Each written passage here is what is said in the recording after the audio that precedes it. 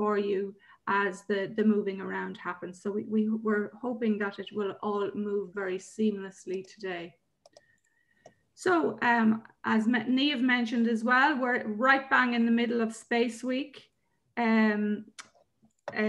Space Week takes place from the 4th to the 10th of October every year. The best place to go to find out about everything happening in Space Week is spaceweek.ie, and you can find out about loads of events happening all right around the country. Of course, everything is virtual this year. And I really want to thank my colleagues in Blackrock Castle Observatory for all their efforts in putting this event together this morning, but also for coordinating Space Week nationally. It's a big undertaking, and they do a fantastic job every year. So the message from this slide, I guess, is make sure that you log on to the spaceweek.ie website. Okay, just in terms of today's event, this is just a quick graphic on what's happening. As you see, there's a YouTube channel, and that's where all the speakers present. And as I said, anyone can join into that. And then on Zoom, we have a number of breakout rooms. And then we have quizzes and videos built into the day as well. So that's really all I got to say about that. We're underway now, and we hope to be finished by about 12:30 when we get the evaluation and the telescope show, all the telescope prizes given out.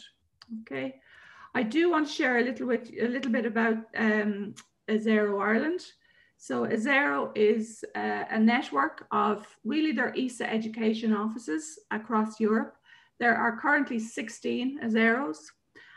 They are a partnership or a contract between the ESA education office and an organization in each of the host countries.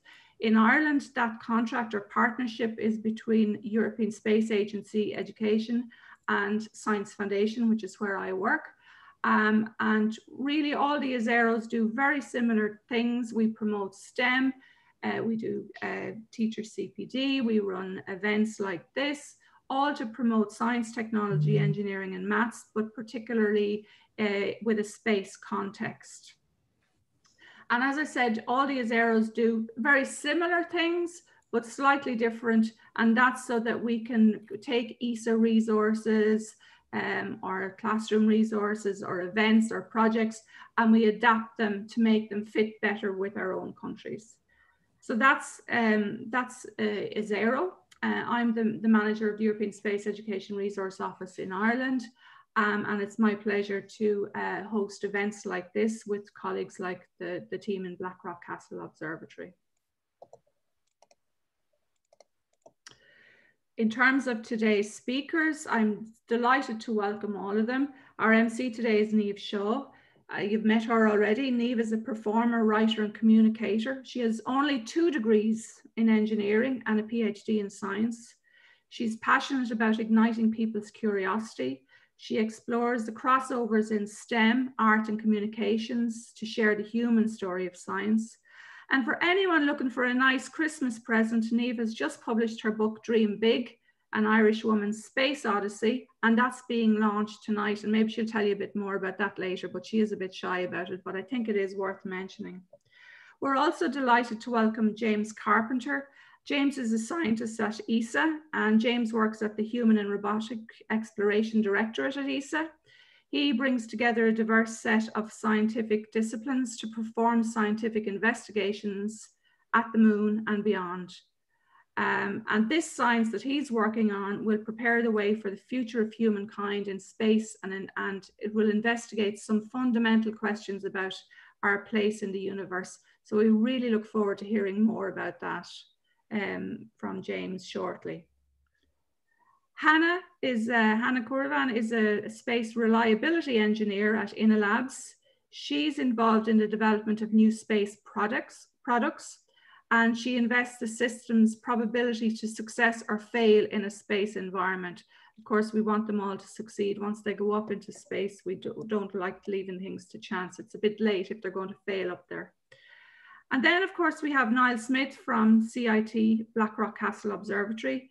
Niall studied astrophysics at University College Dublin and graduated with his PhD in 1990. So he's a very old man and much older than all the rest of us. He lectured in the Department of Applied Physics and Instrumentation in CIT in Cork Institute of Technology for 18 years. And became the Institute's first head of research in 2005, and that's his current role. And of course, he is a founder and director of Blackrock Castle Observatory. So there are speakers today. I really think we have a really great lineup of speakers. I hope you're all going to be interested and engaged. And I can't wait to get today going and hear what these people have got to share with us about their STEM education and their careers to date. So the final thing I wanted to do, if you don't mind, is to share just a little about a European Space Agency, because I think everybody knows about NASA, but I think less people know as much about the European Space Agency, ESA. And Ireland is a member of the European Space Agency. We contribute financially towards the European Space Agency, and it does absolutely amazing work. I'm going to share this little video with you now, which probably explains ESA much better than I can. This is the European Space Agency, dedicated to the peaceful exploration and use of space for the benefit of humankind. Established in 1975, we work together with our 22 member states to push the frontiers of science and technology and promote economic growth in Europe. We have offices in 8 locations across Europe and 1 at Europe Spaceport in French Guiana, where we provide independent access to space for scientific and commercial missions. Exploring space is humankind's greatest adventure and one that we have been involved with for more than 40 years. ESA has the technology and expertise to keep Europe at the heart of the new age of space exploration. From low Earth orbit, we are working to bring humans back to the moon and then onto Mars. By expanding the frontiers of knowledge, we are helping to answer the big questions about the universe.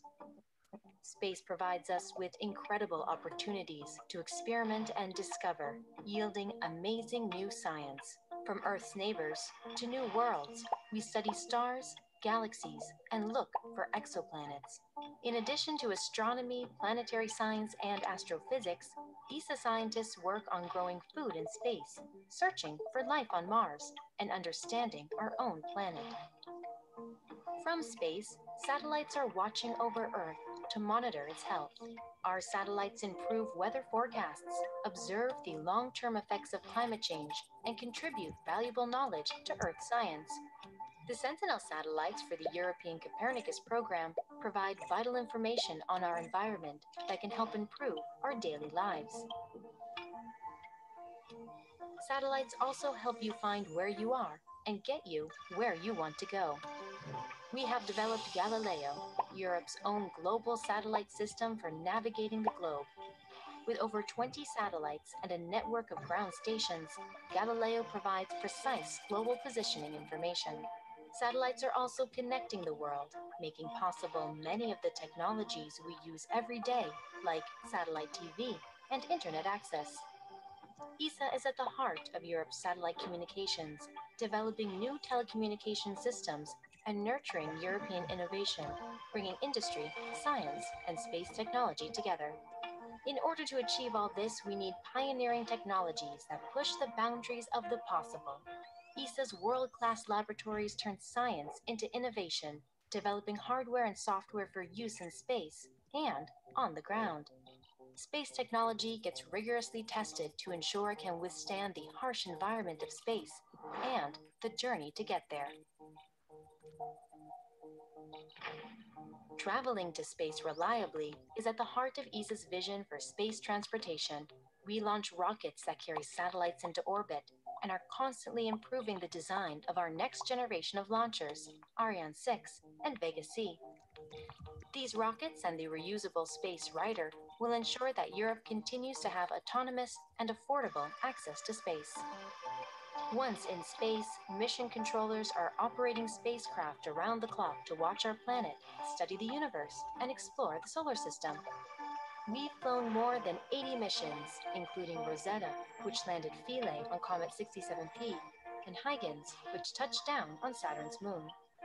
We operate a worldwide network of ground stations to keep in contact with missions anywhere. ESA is dedicated to making space safer. Our teams help spacecraft to avoid collisions with space debris, and we are developing new techniques to deorbit dead satellites. We bring high-tech telescopes to scan the night sky for asteroids and missions to monitor our sun. With these technologies, early warnings can be delivered about potential asteroid impacts or hazardous solar activity that can affect infrastructure on Earth. ESA's diverse activities are all part of a clear vision for Europe in space. Space is the future, and through ESA, we are all part of it. This is ESA.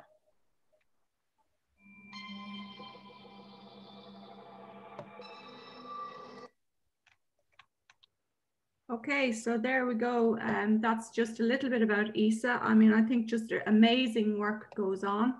It's my pleasure now to hand over to James Carpenter, as I said, scientist at the European Space Agency, and really looking forward to hear about the exciting work going on at the moment. Thanks, James. Thanks very much. And that, actually, I haven't seen that video before. It's a great video. I'm just going to share my screen so you can see some slides that I have. Okay, so can you just confirm that you can see some slides? Great, and you can hear me? Yeah, I can see them. You can hear me, okay, great. So thanks for the introduction. My name is James Carpenter. I'm from the European Space Agency. My full job title is I'm Exploration Science and Research Coordinator for the Directorate of Human and Robotic Exploration. And what that means is I'm involved in trying to pull together the science and research activities that we're going to do on the future missions that we're planning to go beyond Earth orbits to the moon and onwards to Mars. So this is it's a huge amount of stuff that we can do. And some of that is about really fundamental science, understanding the universe and our place in the solar system and the history of life in the universe. Some of that is about preparing the future. So it's about working out if we want to send humans and technology out into space and to send humans to Mars and to build capabilities and expand our economic sphere beyond Earth. What does it take to do that, and what are the research gaps, the science and research that we need to do to make that possible? And so, so a bit about my background. I was always into space. Even as a very young child, I was into space. And then at some point, I started secondary school, and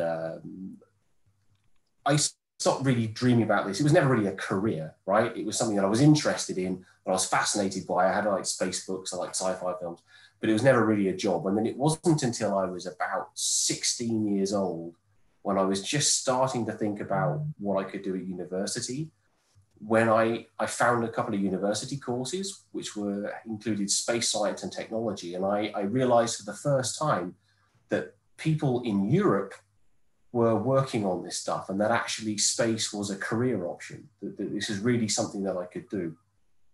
And that changed my life. And I went actually from being very quite arts orientated to being very science and mathematics orientated almost overnight. It was a bit of a catch up, but that's sort of how I ended up where I am now. And so what I would hope to try and get across to you today is that there are some really exciting things going on now. Over the next decade, there's some really exciting stuff coming. And then I'd like to give you an idea of the kind of thing that might happen in your career and what the implications of that could be. So I'm going to start fairly close to home with the program that we in the European Space Agency have between the ground and Earth orbit within the Human Spaceflight and Exploration Program. So we have sounding rockets, which are rockets which go up just to the edge of space and then they fall back down again. And in doing so, they create really good microgravity, so really nice zero gravity conditions during the falling. And this is really useful for scientific experiments. We can also simulate this low gravity environment with parabolic flights on aircraft, which fly these parabolic shapes in the sky, where you also get these microgravity, zero gravity environment for science. And we have laboratories on the ground that we can use. But then we go to the International Space Station. Now, this is the most complex thing that humans have ever created. It's a partnership between multiple nations, the United States, European nations, Japan, Russia, and Canada. And it's a place where humans have lived and worked now for a very long time. And what I think is really cool about this is that not even in my lifetime, during my career, low Earth orbit has gone from being somewhere you went to explore to somewhere you go to work. And that's something that's absolutely extraordinary. So now people live and work in space all the time on the International Space Station. The other thing I think is really awesome about it is that it is the only place that I can think of where all of these different nations every single day are working in peace and harmony to do something that is extraordinary. And so I think this is something that is just remarkable, and it gives me hope for the future, and it tells me that we in Europe can do this, we in the world can do this. And just to show you, this is my colleague Samantha Cristoforetti. She's also a Star Trek fan, as you can see, and this is her on the International Space Station during her 6-month mission, pointing out of the window to the Dragon spacecraft, which is a robotic spacecraft from SpaceX in the US, which provides cargo to the International Space Station. So moving on from low Earth orbit, we go to the moon. And this is where things are really just starting for us now in Europe. We're really just getting going on this. And so there is a very exciting international plans to go to the moon. So pretty much every nation now has aspirations to start getting involved in the moon. So there is the Artemis program from the US, which plans to put humans on the moon during this decade. China has very extensive plans for exploration of the moon in the coming decade and more. But also new countries are getting involved. So India has lunar missions. And one of the things that's driving this is the increasing understanding that the moon is a really important archive of the history of the solar system. And so if you want to understand the history of the solar system and the early history of our own planet around the time when life was emerging, then the moon is actually the only place you can go to do that. We're also learning that the moon may be rich in resources that could be used for future exploration. So we know that there is ice at the poles of the moon, both the North and South Pole, which contains water and other things which could be used to supply life support systems, but also oxygen is hydrogen and oxygen in water. And those two together are also rocket fuel. So this is something that is becoming increasingly important. And so lots of countries are trying to get there to understand how we might use this. So in Europe, we're working on the left-hand side being the European Service Module for something called Orion. And Orion is the US-led spacecraft that will take humans into deep space for the first time since Apollo. And Orion will go somewhere called the Gateway, which is an orbital outpost that we're now working to build in orbit near to the moon.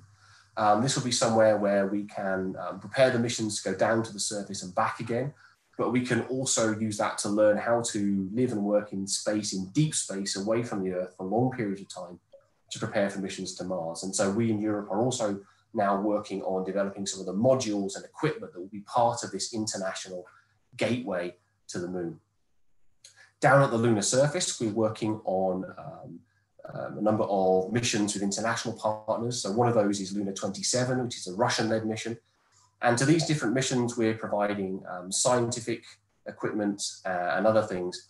And a lot of these missions are focused on this polar exploration. So trying to get to the lunar poles to understand where there's water ice, how much is there, where it comes from, what it can tell us about the history of this chemistry, which is important for life in the inner solar system, but also how we might use this to enable exploration in the future. And then going beyond that, in the latter part of this decade, we're now working on something we call the European Large Logistics Lander, which would be a large lander that can provide 1.5 tons of mass of science equipment or cargo to the surface, so we can have robotic missions to explore, but also to provide equipment for the missions of humans which are coming. And just to show you, this is something that's increasingly real.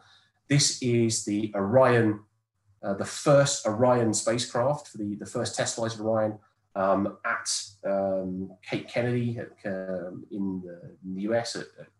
On the bottom part of this, you'll see the European Service Module, or on the right-hand side of this, you can see the NASA and ESA logos together on this, which is the first deep space human exploration spacecraft since the Apollo era. So really a new era of exploration is beginning. And then as we move on, we have an aspiration eventually to have humans going to Mars. Now this is an international aspiration, but it's something that is quite some way off in the future, and there's an awful lot we have to do to get there. And so there's a number of steps we need to take, both in terms of learning, doing more science at Mars, but also building the capabilities and the knowledge that we need to be able to send humans later.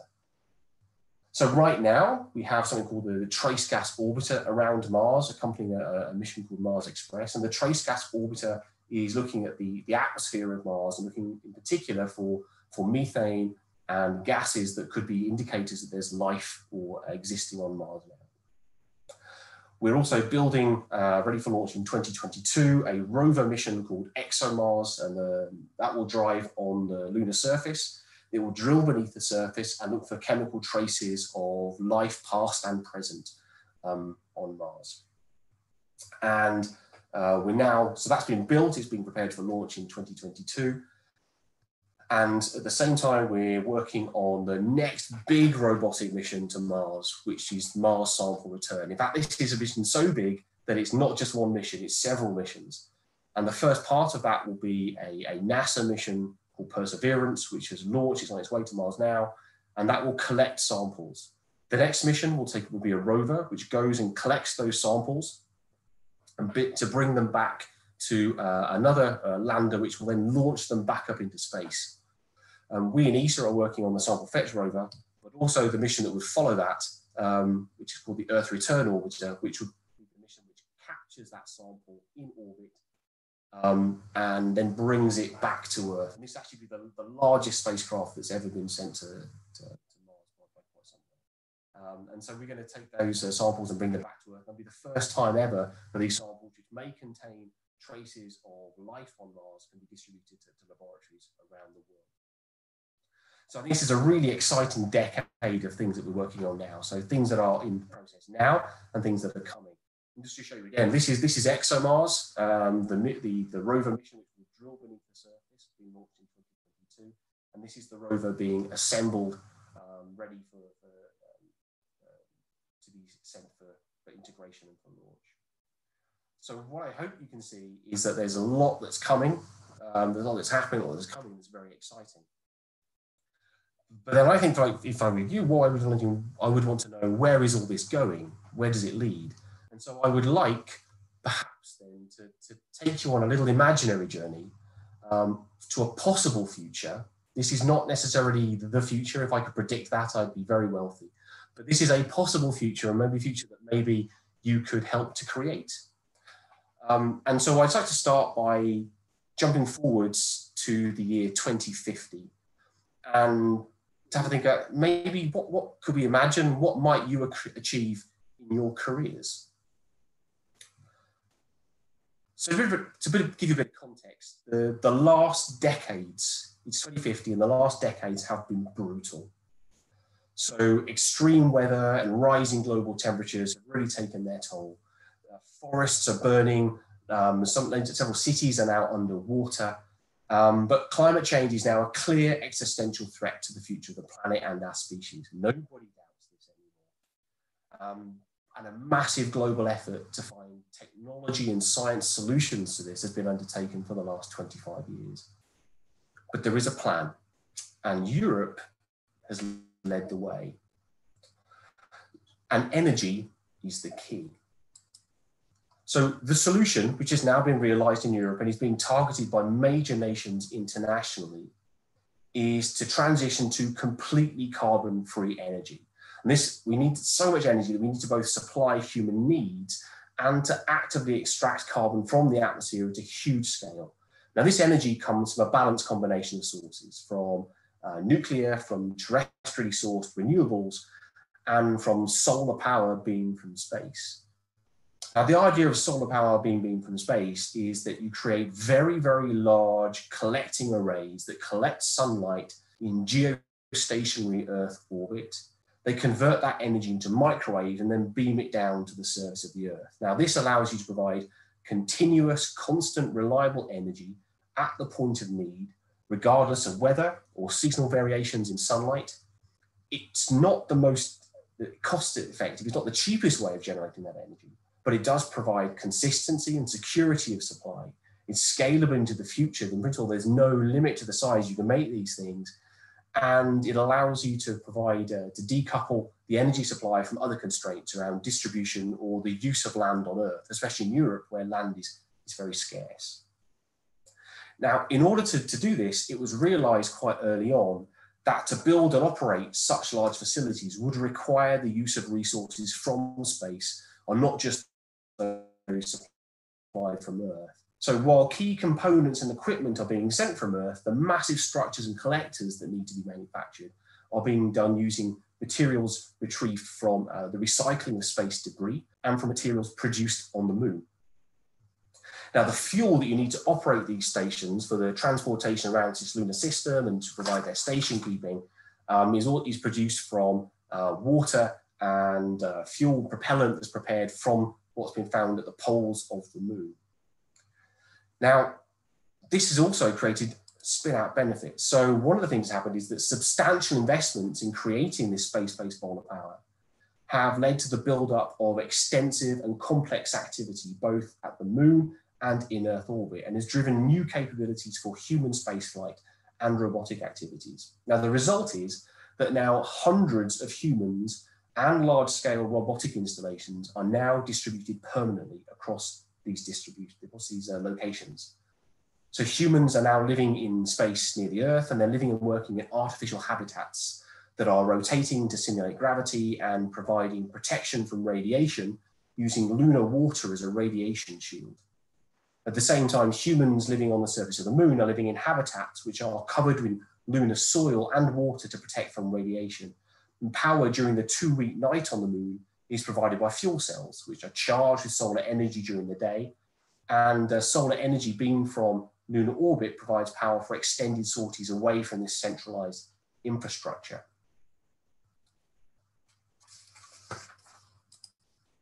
At the same time, these new capabilities for exploration have also enabled the first human missions to Mars. And so now we have human missions going to Mars and actively working and doing science there.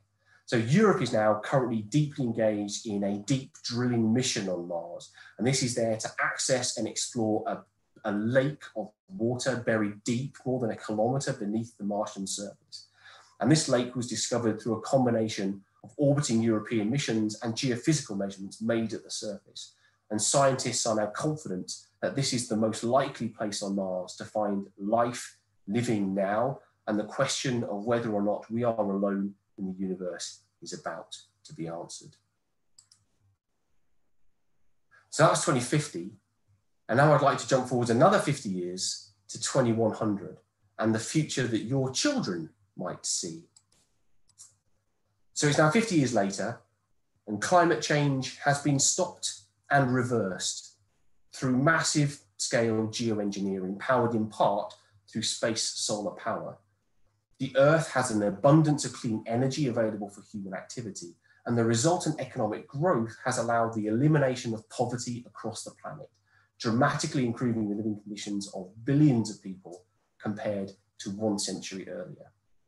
The population of Earth has also declined, with large swathes of the planet now devoted to preserving ecosystems.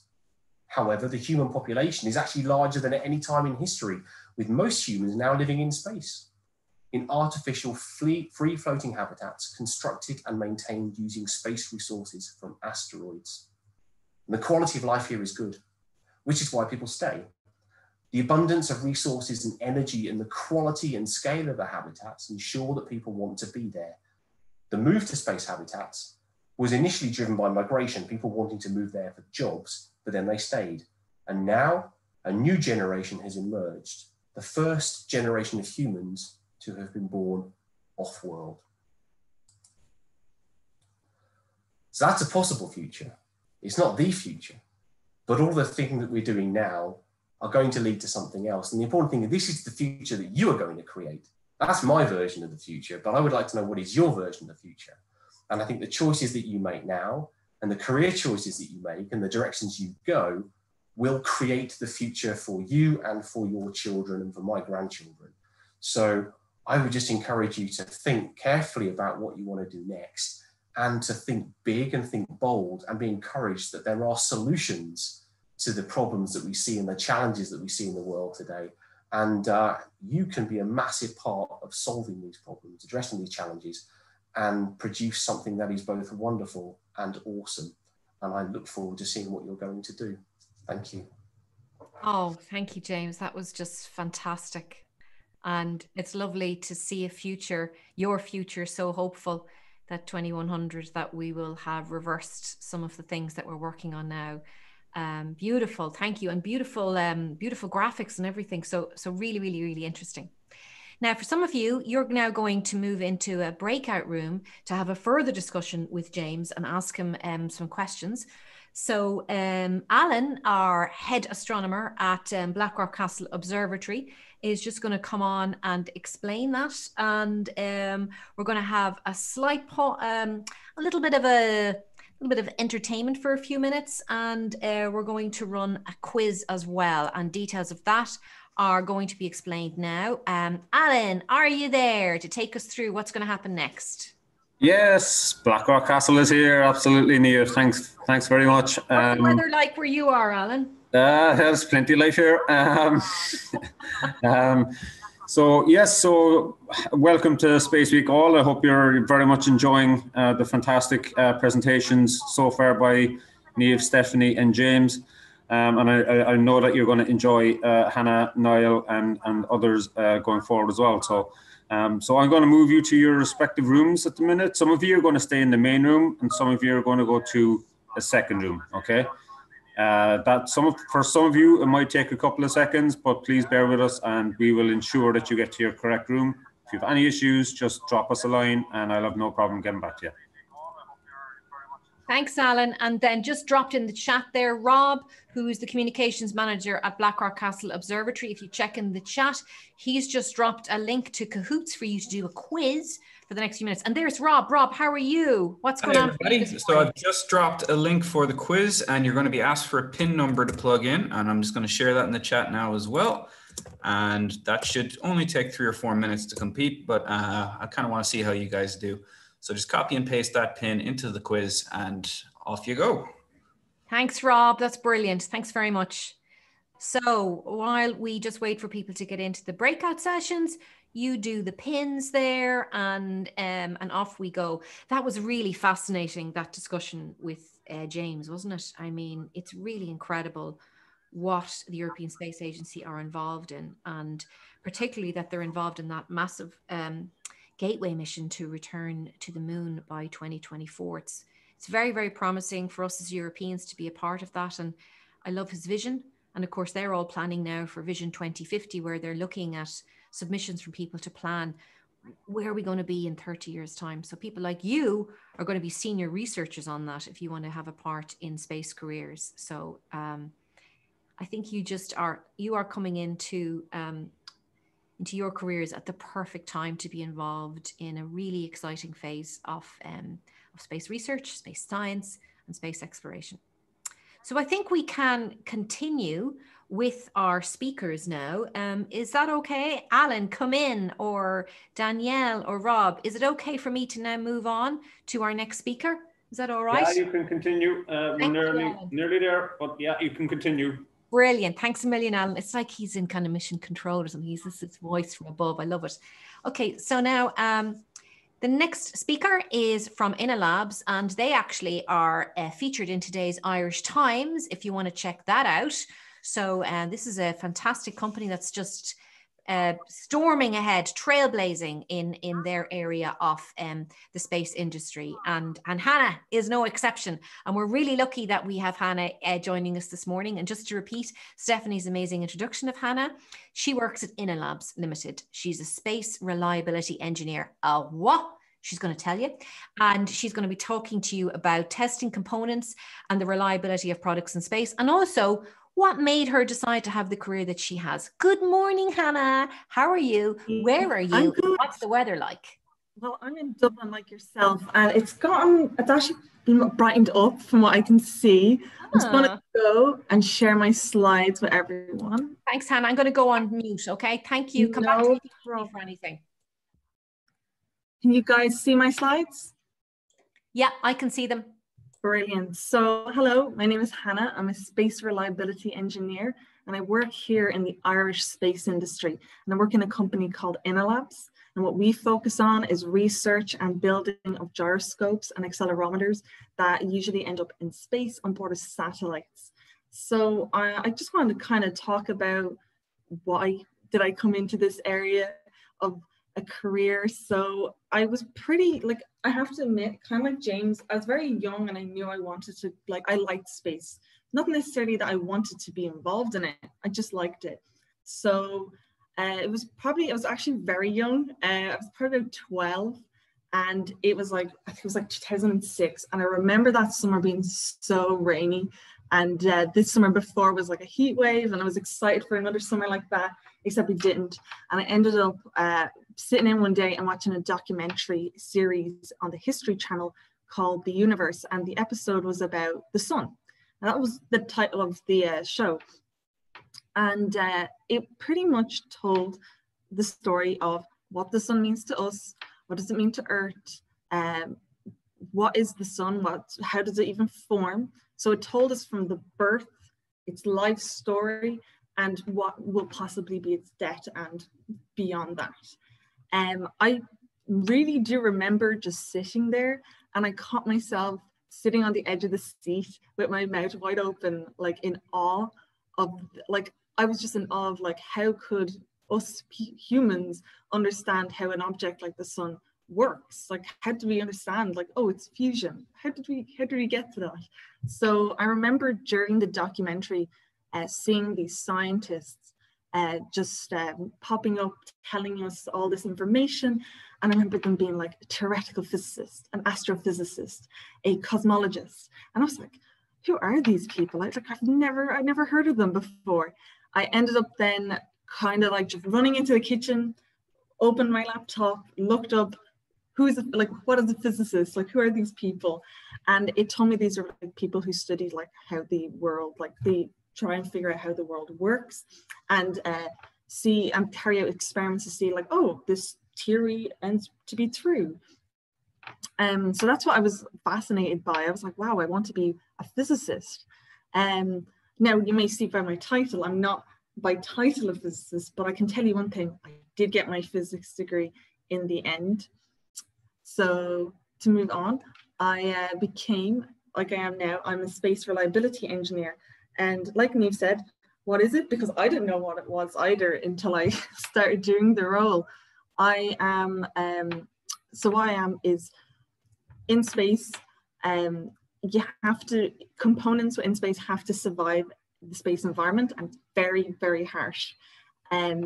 So what I do is I do multiple things. It's a very diverse job in a way. Like, I do statistical modeling of components. So I'd get I'd be usually involved in like the designing of a product. So I come at really early stages, be talking to like electronics teams, the system engineers, and they'd be telling me what they want or what values are expected to succeed and how long that component needs to survive in space in these conditions. So I do a statistical analysis, like a maths model where you find the information you need from like standards to find the like statistical value that this component or this product will survive in space, or what's the chances of it failing in space. This is very good because it means I can turn around and be very early on in the stages of developing a product and be like, look, we don't have, like, this component won't succeed in space, we need to change it now, instead of later on finding out it doesn't work in testing when it could have been figured out earlier on using maths.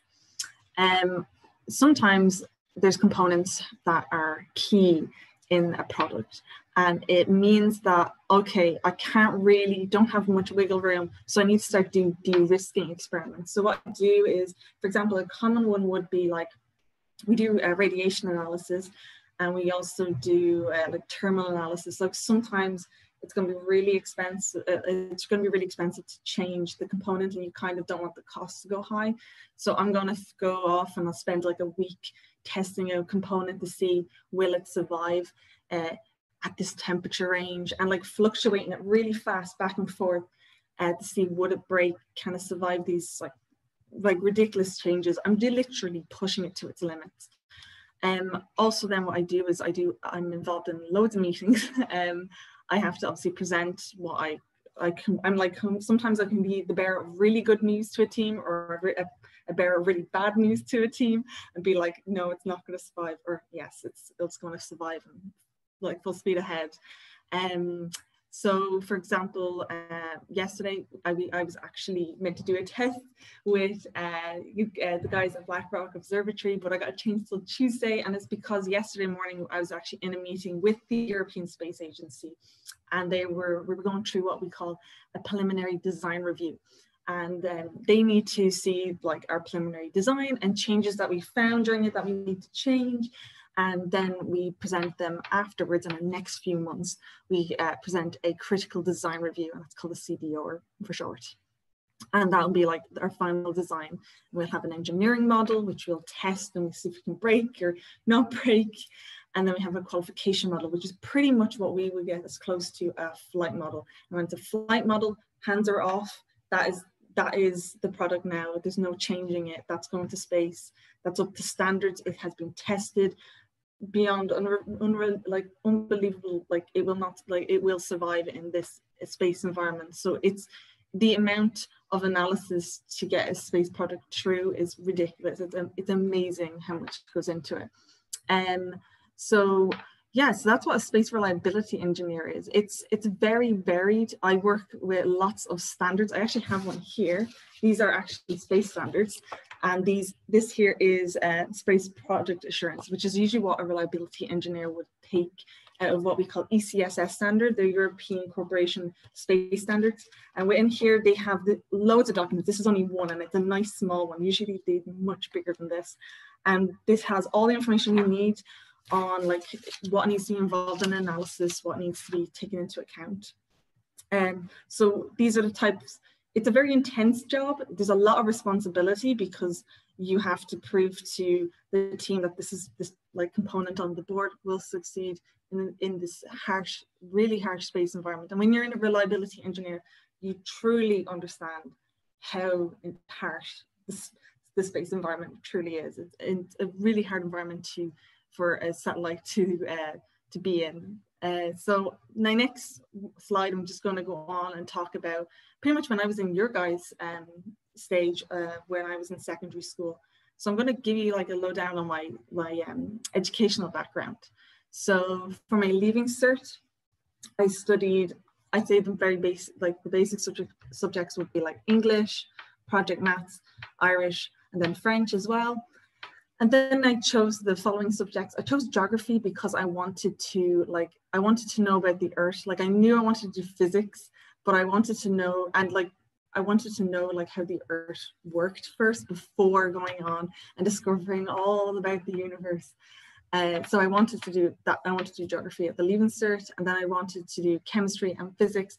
Physics because I wanted to do physics, but because they kind of complement each other quite nicely, the two sciences do. And then I did applied maths, and applied maths is definitely one of the subjects that helps me a lot, especially when I went on into college. It's kind of like it gives you the maths capability for first and maybe halfway through second year of college. So I found that a huge help. If anyone's interested in going down this route, applied maths is a subject I would highly recommend. And to be honest, I'm in a career where, yes, I'm a physicist, but I use a lot of maths, so it's very handy. to have. So I'm going to go on to what I did at university. So I carried out a bachelor's degree in physics with energy and environment at Technological University of Dublin. At the time, it was called Dublin Institute of Technology when I attended, and it's a 4-year program. And in your 3rd year, you do a 7-month placement. And then once I completed my undergraduate, which I'll go further into detail in my next slide, because each summer I took part in a lot of internships, and I'll go into that later on. But I'll move on to what I did for my master's. So I decided during my 3rd year placement that I wanted to do this master's in University College Dublin, UCD, and it's in space science and technology. And that was so much fun. I'll go into detail on that now on my next slide. So what have I done? So each summer, I don't know, like when you go to university, you actually have quite large breaks. And I was thinking back, I remember back in October 1st year thinking, oh my God, like I'm going to forget so much between 1st and 2nd year of uni. So I was like, I must do something in relation to it. Even if it's a week long, I was thinking just do something in relation to physics. So my 1st year, I actually was very lucky. And now I started in November, and I only got my internship for my 1st year summer by June, but I've been asking since November. So it takes a long time. You get loads of no's before you ever get a yes. But believe me, once you start building it up, you get less no's and more yeses as the years go on. So I did it in physics education in my 1st year. And what we were looking at was like looking at people's capability to understand physics coming into their degree and then finishing 1st year of their degree. And we were looking at like, well, did they improve? Did they become better physicists in the end? And then the reason we're checking this was because there was a program called Peerwise where undergraduates would make physics questions, and they would also answer their peers' physics questions. And they wanted to see if you're actively like making questions in physics, like you have to understand what you're asking the person so that you know what's the right answer. So we wanted to see was there an improvement, which there were. So it was definitely a success. And then in my 2nd year, my supervisor in my 1st year internship told me that I kept talking to him about like, oh, CERN's amazing, which they are. And I said, oh, I'm interested in particle physics. And then he told me that he knew someone in the University of Glasgow that I could do a Erasmus with. So if you don't know what Erasmus is, it's kind of it's a program you can do in your undergraduate where like you can maybe take the year at another university, or do 1 semester at a university, or do what I did where I took the summer, which was a summer traineeship. A Erasmus summer traineeship was the name of it.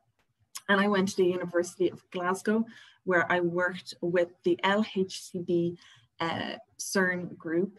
They're in the physics department, in particle physics department. And I worked on their data tapes. And just so you know, so these detectors in CERN, they have like tapes that are feeding back to the computers.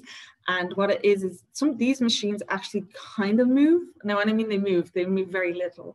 And the tapes are kind of like cardboard in material. They're very like old, and they kind of over time have like little bends in them, and this affects the data they feel like. So they wanted to update the data tapes.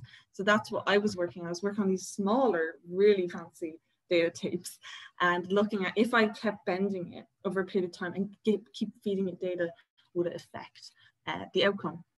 And it didn't. And that update to CERN on those data tapes happened in 2018. So that was pretty cool.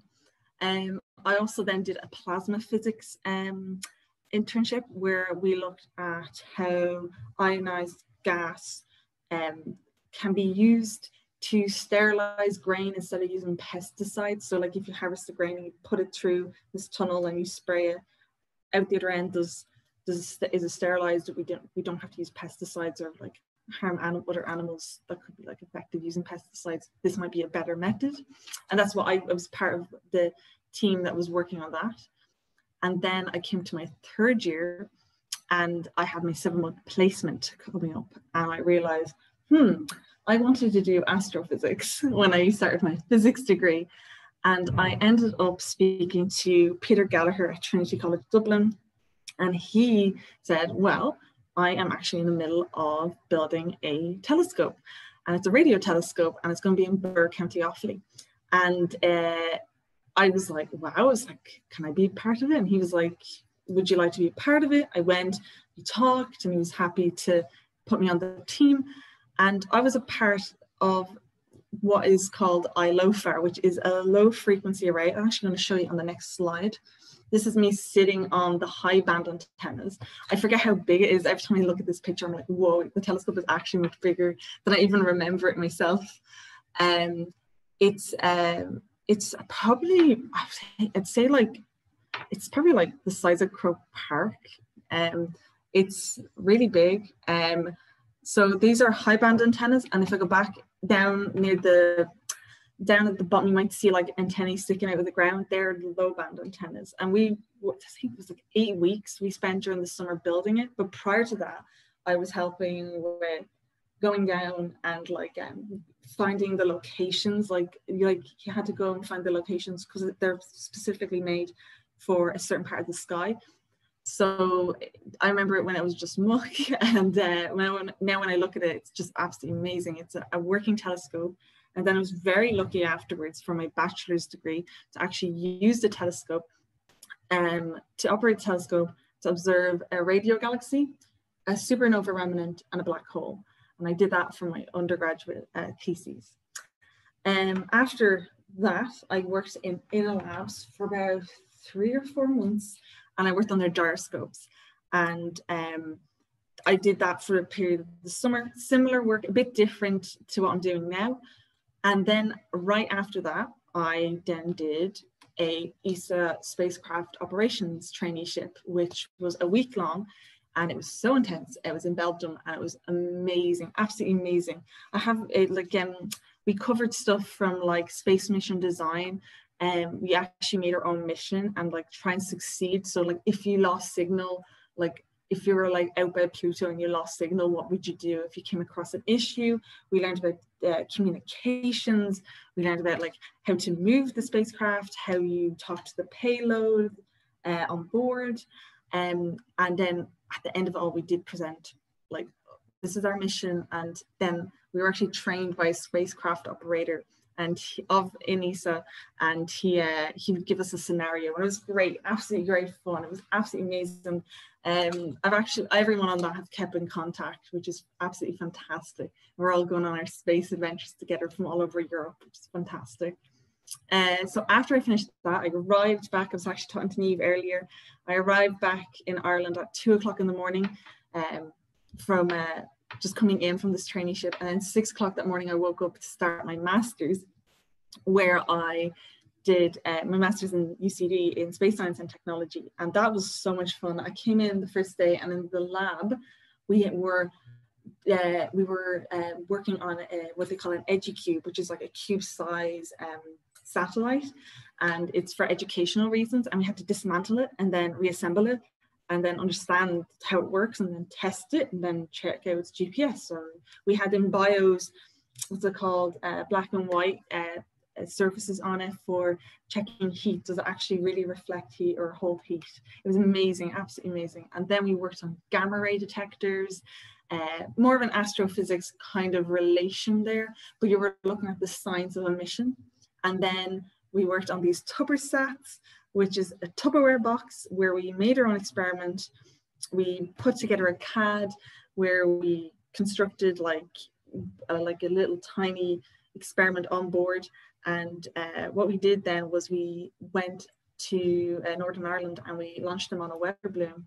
And you can see up in the top right hand corner is me actually holding the weather balloon with gloves, because oil, the balloons can burst just from the oil on our skin. So we're all wearing gloves there. And what you're seeing is me looking down intensely at a Tuppersat being attached to the balloon, and to make sure it was secure. And they all came back successfully. It was great, absolutely great. And then after that, we do a placement, a work placement. You can either do it at university or in industry. I decided to go into the space industry, and I worked there with Railtra Space Systems Engineering. And that's where I started to learn about reliability engineering, and that's what my master's thesis is on, is looking at the prototype board for ESA's Plato mission and its reliability model, statistical model of succeeding or failing. And I was looking at that, and that was what my master's thesis was on. So I'm just going to go into a little bit more on what what InnoLabs is doing now. So InnoLabs involved in a lot of missions here. We're very lucky because I can talk kind of about Railtra's Plato that I was involved in, because I'm actually involved in Plato in a different way here at InnoLabs, and I'll move into the missions we're involved in. So we have 76 gyroscopes in space. We have 1.5 million hours in space. That's Irish products in space, which is just amazing. We have 2 products at the moment. We have 4 in total, but these 2 I'm going to talk about. We have Ariadis, and then we have Ariadis NS. So yes, we have similar names, but one has NS at the end. So Ariadis is what we call old space, and it's kind of older technology. It means it takes a longer time to develop, because old space, it was very long to develop, and it also is a higher cost. Ariadis NS means new space. It's newer technology, and it's low cost, and we're kind of using material like COTS, like off-the-shelf components, and seeing can they survive in space.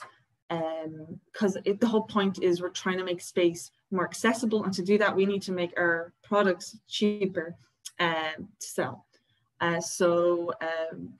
This is the 2 products we have at the moment. I actually have a poster behind me. So this is Ariadis NS, and over here is Ariadis. So we've been very lucky to be selected. So on the ESA Plato mission as a course rate sensor, and then also selected as ESA's LSTM mission. It's a Copernicus mission, and we're the main gyroscope on board. Such a cool mission as well. I know James spoke about Copernicus, and it's perfect because I'm just about to tell us what mission Ireland's involved in. And Ariadis NS, it's going to go with Niamh's shirt. This is the Hera mission. I was so excited. I remember we were applying, because you have to apply for contracts and to be on board a space mission. And I remember it looked good, like we were going to get it, and I was so excited. And I was silent but very excited. I was like, oh my God, it's Hera, that's an amazing mission. I'll talk about Hera in a minute. And then we're also on multiple Earth observation platforms, both in Europe and outside of Europe, and also European telecom satellite platforms as well. So I'm going to actually talk about these missions. I'm actually going to start about talking about Hera. Hera is an amazing mission. So Hera is a European contribution to the international double stage collaboration with NASA. Will be the first to perform a kinetic impact. NASA will first perform a kinetic impact on a smaller of the 2 bodies. So it's kind of it's a binary asteroid. There's 2 of them there, and then Hera will follow up. I don't know if someone else's mic is on there. With a so it will follow NASA's mission. And it will pretty much, it will survey the impact. It will look at the great scale experiment into a well understood and repeatable planetary defense technique. So this mission is to be for planetary defense, and Ireland is one of the gyroscopes on board, which is pretty amazing. We're part of the fleet to protect Earth, which is I think it's just fascinating. So while doing so, Hera will also demonstrate multiple novel technologies such as auto navigation around the asteroid, like modern driverless cars, which we haven't done before, which is amazing. Again, if this works, this is so gonna, it's gonna advance the space industry so much. And it's also going to gather critical scientific data to help scientists in future missions, mission planners better understand asteroid composition and structure. And this mission's for 2024, and we're part of that, which is, I just think, is amazing. And like ESA says, dinosaurs didn't have a space agency; they couldn't help themselves, but we can. We have our European Space Agency and NASA. And we're going to protect Earth. The next ESA mission we're involved in is Plato. Now, NASA is known for like making acronyms that are very, very forced. Plato means Planetary Transits and Oscillations of Stars. It's a medium class mission at the ESA Cosmic Vision program. This is like a set of missions that are to come out. I think Hera might be one of them. There's a few of them out. And the class meaning, so we're medium class, has to do with the cost, the budget. So there's a small class, medium class, and a large class. Small, I think, is small class missions are like a couple of, like tens of millions. Medium class is a couple of 100 million, and then large class is like a billion and more. So they're quite big missions. So this one we're part of is Plato, and its objective is to find and study large numbers of extraplanetary systems, and this is like looking at exoplanets, with the emphasis on looking for terrestrial planets around a habitable zone, around a solar-like star. And a solar-like star is our star. So Earth's like, I think it's called a yellow dwarf. Is it actually? It's the type of star it is. It's a G-sequence star. So Plato has been designed to investigate seismic activity in stars, which is amazing. I didn't even know we could do this, and enabled the precise characteristics of the planet's host star, including its age. Absolutely amazing. Very important information as well, because the age of the star can determine where the habitable zone is within that system. Hannah, yeah. You're just amazing. I mean, I could listen to you forever, but we probably need you to give us about another 2 minutes. I'd pick your favorite for the last 2 minutes, because we just have to keep going. I was going to actually give some advice on skills that maybe they can contribute to. Brilliant, thank you. Yeah. So I'm actually going to move on. So skills I would recommend you guys to look at would be programming, CAD modeling, accurate communication skills, look at scientific thinking, problem solving skills. And when I mean programming and CAD modeling, don't worry, there's free uses online. You can learn from YouTube and Khan Academy, and there's loads of websites out there to give you examples. Also, you can be involved now in the space industry by just simply maybe doing a project in the BT Young Scientist, in SciFest, the ESB Science Blast, maybe join a Coder Dojo, and then within Coder Dojo, you can then become part of Coolest Projects, which is a competition where whatever you make in your Coder Dojo, you can compete on the world stage. Then you can have a CANSAT project, which is part actually of the European Space Agency Education Resource Office. They do it there with Blackrock Observatory. And I know it's quarantine at the moment and we're all in lockdown, and I would recommend, if anyone's in transition year, to look into shadowing a student. That might not be possible, or doing a work placement in the industry, but maybe just email and just ask questions to people who are in the industry to get an insight into it, and possibly help you along the way, maybe give you some ideas to do maybe for one of these other events mentioned above. So yeah, I'll leave it at that. I definitely wanted to give you guys what skills to look into and what to get involved in. So yeah, I think that's everything, Niamh. You're amazing. I could just listen to you forever. Your passion is absolutely, it's just absolutely like it's palpable and it's infectious. Hannah, that was brilliant. And thanks for taking us through it. And like I said, Hannah's company, InnoLabs, the general manager, John O'Leary, has an article in today's Irish Times. So she is where it's at. And she very kindly basically kind of lined up the next feature that we're going to show you, which is a video about the CANSAT scheme, which you've mentioned, Hannah. And also when she mentioned the critical design reports, that's actually part of the CANSAT competition. But Hannah, you're a fantastic advocate for Irish space careers. And thank you so much. You should have your own show about space careers. You're so good at it. So thank you so much. And sorry that I had to interrupt. We were just running a little bit behind. No problem. Thank you. And now people are going to go into Hannah's breakout room.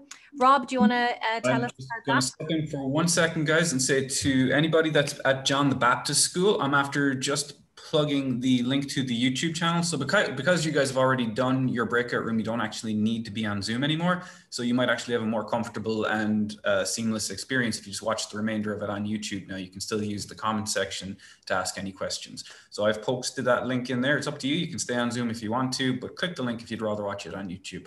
And yeah, everybody else, I'm going to join you with Hannah in the breakout room in just a second. So make sure you have those questions ready to go. Thanks, Rob. Thanks very much. So yeah, so everybody who's going to go to Hannah, and then we have a video coming about the CANSAT competition.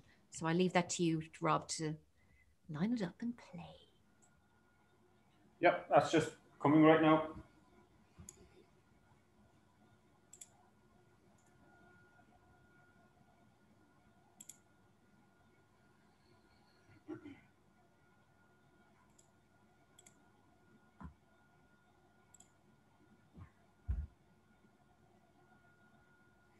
Oh dear. How's it looking? That's not looking good. Okay. It's not looking good. It's not looking good. I'll share it here from my video. I've got the same video, so just give me one. Okay. Thanks, Rob. But your Hannah told us. We have backups.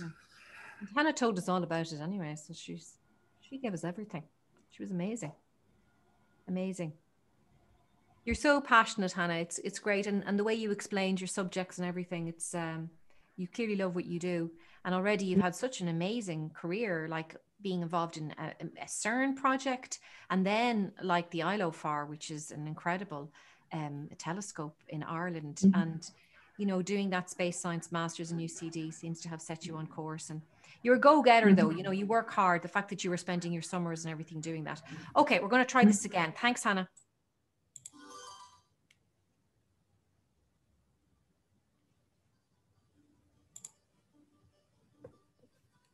Big thing to come up here to Laois and, you know, compete in the national finals. Like this is it. This is all of Ireland. As the name suggests, CANSAT is a satellite in a can.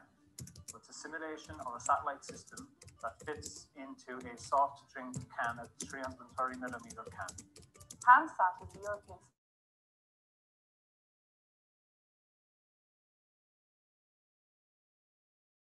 Education Office here in Ireland. It's a contract between the European Space Agency and Science Foundation Ireland, and we run it in partnership with a number of partners around the country, including a number of third-level partners who run regional competitions. So there's all the Institute of Technologies around Ireland had regional competitions, and the winners from each of those competitions are here today to launch their satellite again, and we have to launch it up in a rocket and see all the different readings that we're going to get from it. We're transmitting our data with antennas. So we have a small thread antenna in the can, and then we have an antenna, a YAG antenna, which is the big one, which is plugged into our laptop. And while it's up in the air, we connect it up, and then we get to see the data. We were collecting GPS, acceleration, humidity, light intensity, and then the primary mission, which is temperature and atmospheric pressure. It was quite intense because I thought, oh, it'll just go maybe 100 meters in the air. Not at all. It flew really high, and I was expecting a little bit of noise, but it was intense, and it was a really nice experience. It gave me goosebumps. Just seeing it launch up into the air, the parachute deploy, watching it sail through the air, and just seeing that that's all your work over the past amount of time, and it just kind of, it's quite rewarding to be able to see. Everything was loaded into rocket, everything was going great until the rocket fired, and our can ended up in the lake. So we got its GPS readings, and the last one is right over the lake. It's not a space mission, but still here we all encounter problems, and we all have to go and we have to fix those problems as a team. And you know, it falling in the lake was one of the problems, but it's not a problem that can't be fixed. I think the difference between the classroom environment and this program is the exposure to a real environment, that this is actually happening. CANSAT is a layer above because it has all the skills. It has the presentation skill, which they most lack. It has the electronic skill, soldering, programming, and there's a lot of cross-fertilization in there. For us, for the Institutes of Technology, this project is a great way to reach out to secondary schools in our local catchment area But what we do try to inform ourselves about is curriculum development at second level. And we really feel this project lends itself to the new computing curriculum, which is out there for second level students. They have their vision, they pick their components, they choose the methods to produce the can, they decide who they like to go for sponsorship. That's all up to them, you know, and I think they've done a great job of it, and it's true being forced to do that is how they improve as individuals.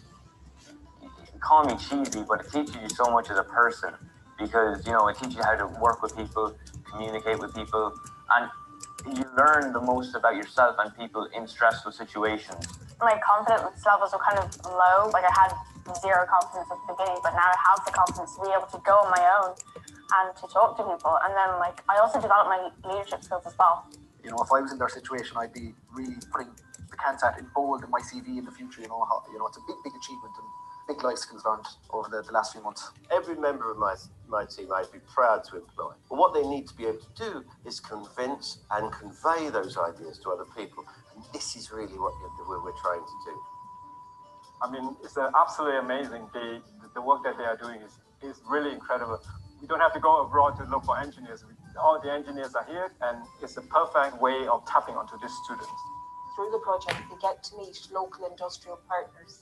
So it's kind of a win-win-win-win situation for everyone involved, the colleges, the schools, the teachers, the students, and also local industry, as well as our major funders, Science Foundation Ireland. I would encourage students as well, if they're interested in doing this, to approach a teacher and to see, can you bring a team together? Because sometimes it's led by a teacher, but sometimes it can be led by students. All I really want to say is, you know, it's been a real blast coming up here, you know, spending time with all my friends, the team, working hard and solving all of these problems. And, you know, this has been a great experience.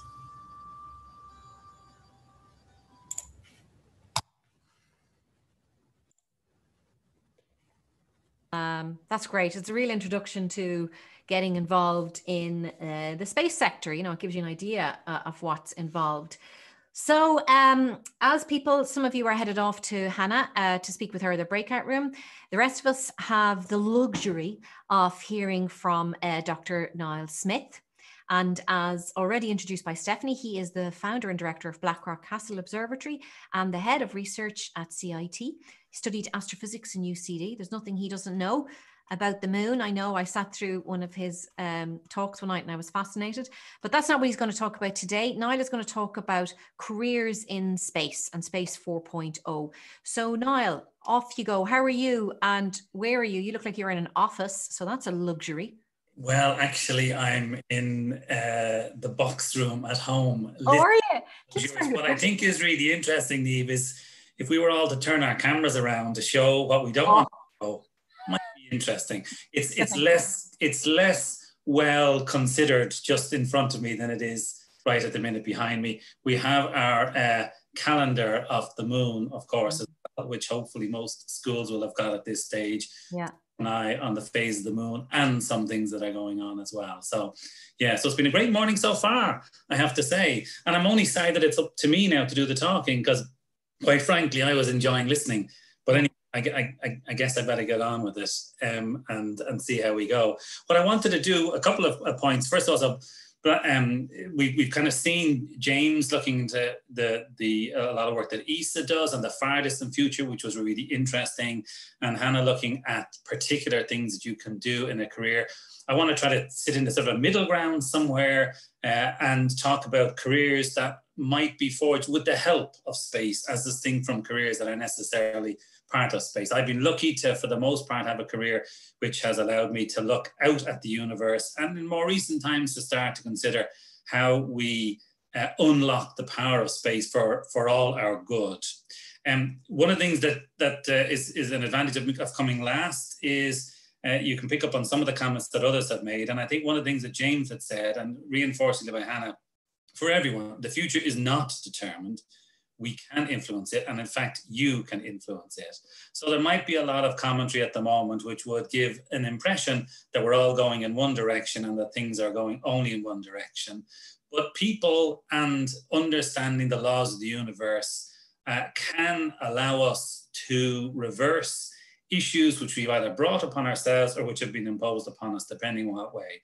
So the first comment is, by knowing stuff, by being educated, by being able to solve problems, you can change the future.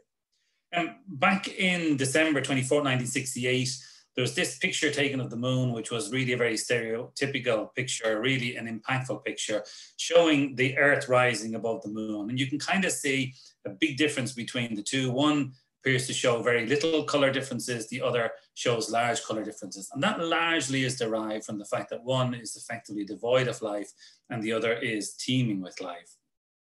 There are no boundaries from space. And that's something that astronauts say all the time. And that's something that I think by studying space, we really need to bring into all our thinking. In fact, if you go even further out, if you go just to a little bit further in the solar system, which in the greater scheme of things is you're still right on the doorstep. You actually haven't even opened the back door in terms of going anywhere in space. But even from that very close distance, the Earth then gets to be seen as this, as some of you might be familiar with this phrase, a pale blue dot. It becomes insignificant, it becomes irrelevant in the universe. And so using spacecraft, we get an image or a perspective which says the following. The Earth is sitting on its own in a very large universe, and we need to protect it. So let's work together to protect it. Because from outside, all of this boundaries and all of this strife and all of this issue about who's better than whom looks irrelevant. So it really is something that space has done for us in the last 50 years. Now, many of you, in fact, all of you in the schools here will have, apart from your teachers, perhaps will have grown up with this idea of looking from these distances and seeing pictures like that. But if you're my age, these pictures were new at the time. They changed the way we looked at our universe. For you, it's part of the way you may look at your universe. I wanted to talk about a couple of different points, and I wanted to link them into the Sustainable Development Goals only very briefly.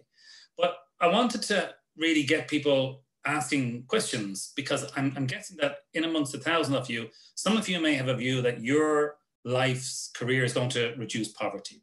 So can space help to reduce poverty? Well, first of all, there's over 800 million people who are in poverty around the world.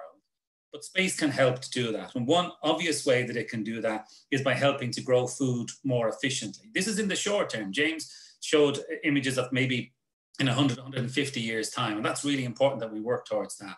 In the immediate term, if we take pictures of crops, for example, we're showing here, using infrared, which is just a slightly different variant on the wavelengths that your eyes can see, we can see some regions which are red in color, some which are green. These are not real colors. They're colors that are there just to help us to understand the images. And where there's red, there's crop growth, because as things grow, they emit heat. And that's a byproduct of life, always is emitting heat. So we can see where the crops are growing and where they're not growing, and we can take corrective action. And that makes us improve the efficiency of our agriculture by up to 90% in some locations. So that's amazing, and that's facilitated by images from space. If we talk about education globally, then we talk about how we're going to connect people across the world. This is a map from 2018. It's only a couple of years old. If you're in the black part of the map, then you're doing okay. If you're in the area which is orange or yellow, you're really not doing well. You're effectively not connected to the internet. Now, why does that matter? Well, a really good example, of course, is that during this pandemic, we've all remained connected because of the internet. We've all been able to continue, despite lockdowns and all sorts of other issues, to run our educational system. It's been a strain. People have had to work very hard. Absolutely. People have done fantastic. But they've been facilitated. Their efforts have been facilitated by having this connectivity. If you're one of the 3 billion people who are not connected to the internet, your connection to education, your connection to news, your ability to talk to one another is severely degraded and severely limited. So you fall behind potentially the rest of the world. We don't want to live in a world where that happens. We want to live in a world where everybody can work similarly together. That's what the Sustainable Development Goals are all about. So we can connect people in different ways. We can use satellites that are very far. It was already mentioned, geostationary orbit, or we can look at new ways of doing this. So here's an example of a bunch of satellites. Each of these boxes here, or these squares, is a satellite. This is a graphic image. This doesn't exist in this format yet in space. Here we're showing somebody trying to talk from London, in this instance to New York. So they beam a signal up to the satellite. Then the yellow lines show the beam going between satellites. And then in this case, now it's flipped to San Francisco. What's really exciting about this is two things. One, it uses low Earth orbit satellites, which both Hannah and James referred to. And low Earth orbit satellites are cheaper to put up because you have to put them up less high. They're less environmentally problematic, other than that they light up the night sky. That's a different discussion, which is for a different presentation.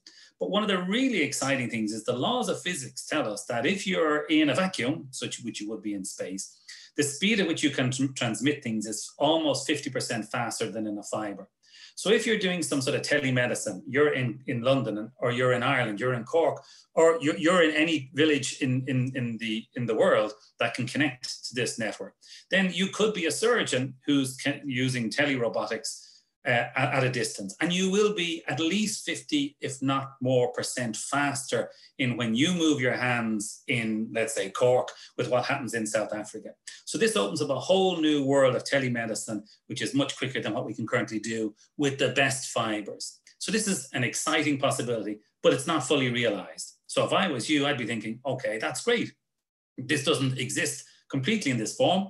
I want to get involved because that's going to help ultimately maybe to help people with health issues. Or if I'm becoming a surgeon, because that's what I want to do, I need to keep an eye on what are the developments in space that will allow me to do my surgery in a way which in 2020 seems almost like science fiction. If we go to ask about water, of course, we know that water is critical to life, and there are life forms that don't need oxygen. There are no life forms that don't need water. But 40% of the world's population lives in areas with a scarcity of water. This is a picture taken by one of the European Sentinel satellites just in the last week.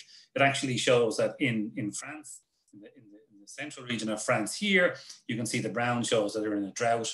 Here's a big surprise, Ireland isn't in a drought at the moment. But you can actually see that soil moisture, which isn't about rainfall directly, it's about how much moisture is in the soil, helps farmers to predict, for example, when they should plant crops and where they should plant crops and so forth.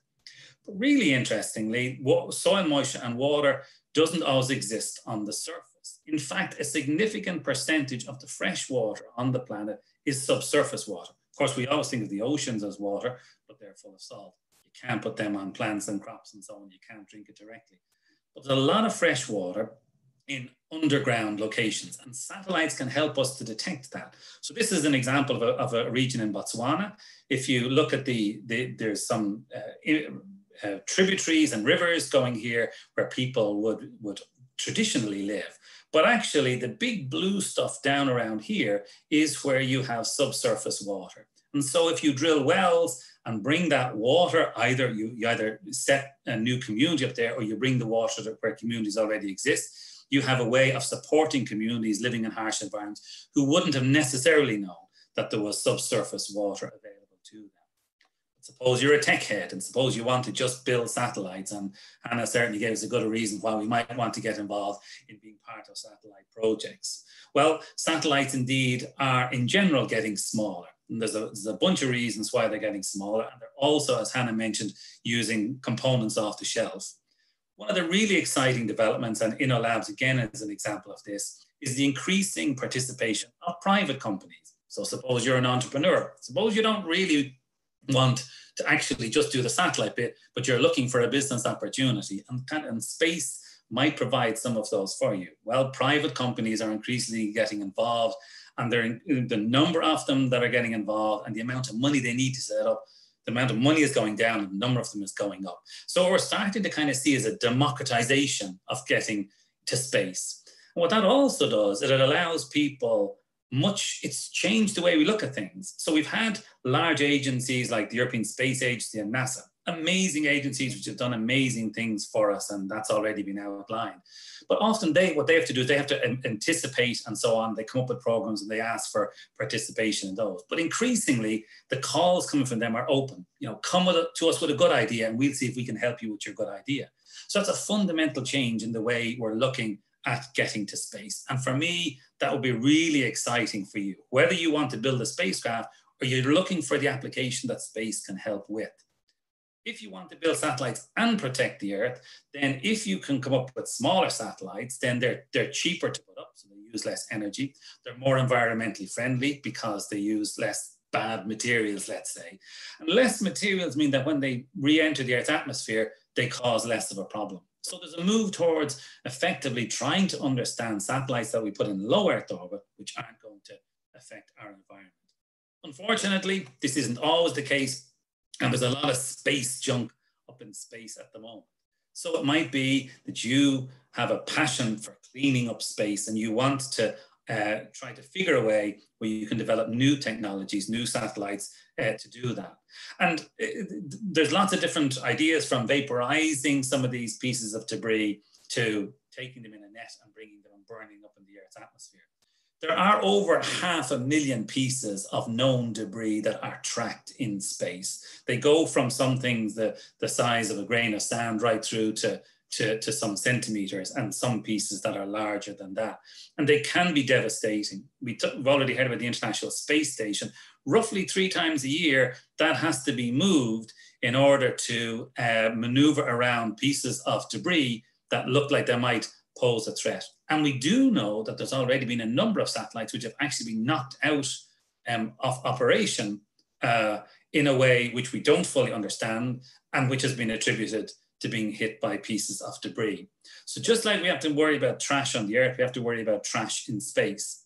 But we don't want to let all of those problems say to us, well, let's not use space. So we've seen a lot recently with the, some of you may have seen the Starlink suite of constellation of satellites talk about it in the news. If you're not familiar with it, it's a company called SpaceX, and they have plans to put up many thousands of these satellites.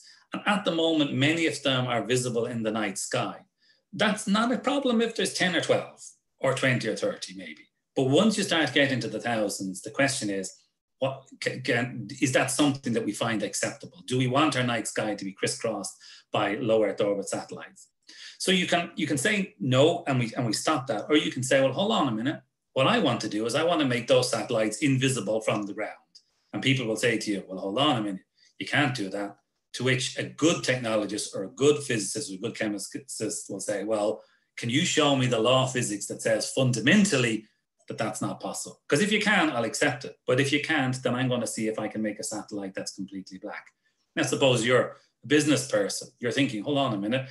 There's all of these satellites. They're going to connect the globe. They're going to be really important. So if I can make them black, that's a huge business opportunity for me.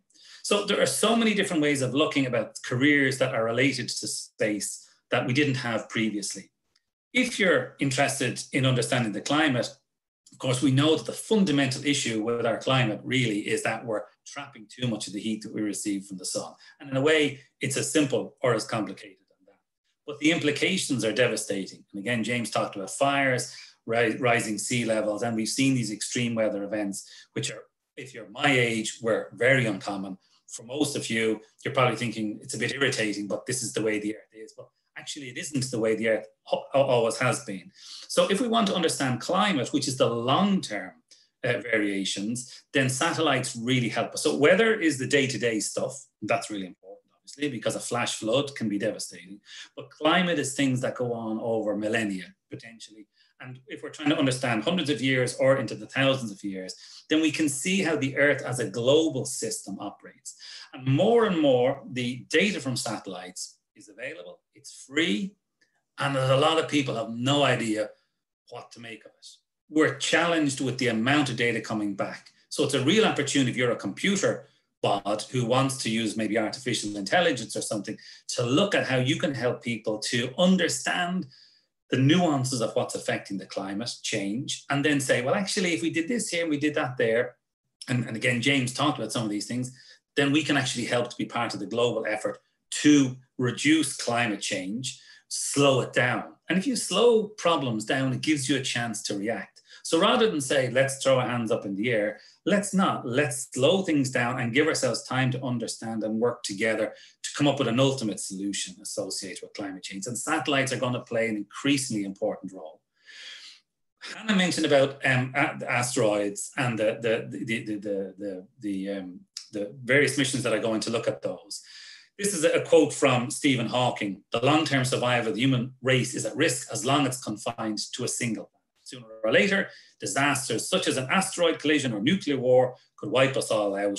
And Niamh's it's in front of this now, so I'll just move you there, Niamh. But once we spread into space and establish independent communities, our future should be safe. Now, let's not be concerned that we're all going to die anytime soon. In fact, despite everything, it's still going to take some time for our planet to really become in a catastrophic situation, and we have time to reverse it if we work together.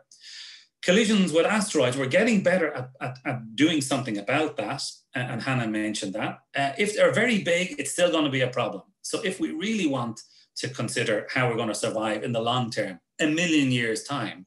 Now, that may be of no interest to any of us directly now, but a million years' time will come. I mean, the Earth is 4,500 million years old. So there's been lots of millions of years already in our history. Hopefully there'll be lots more to come. Sooner or later, going to space makes sense. At the moment, we're trying to figure that out. And so, coming towards the end of my talk, the back to the moon is the first step in us really trying to understand. I'm going to show you a short video, but one of the key things about this is, unlike when we went to the moon the first time, now we go back to stay. And that is a fundamental change in the way we think about who we need to help us to get there compared to who we did before. And in case I forget, people like Niamh, who have an artistic as well as a technical background, and who understands how people work in extreme environments, I know you're going to talk a bit about this in a short time, Niamh, are critical to us understanding how to put people effectively in lunar lockdown for long periods of time. So here's a brief video.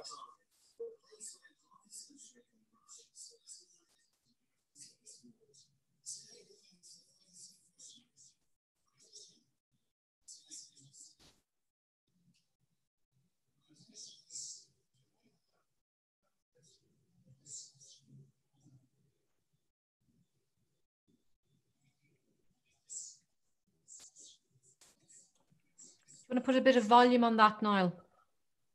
Can you hear it at all? Yeah, it's just really low. Thanks.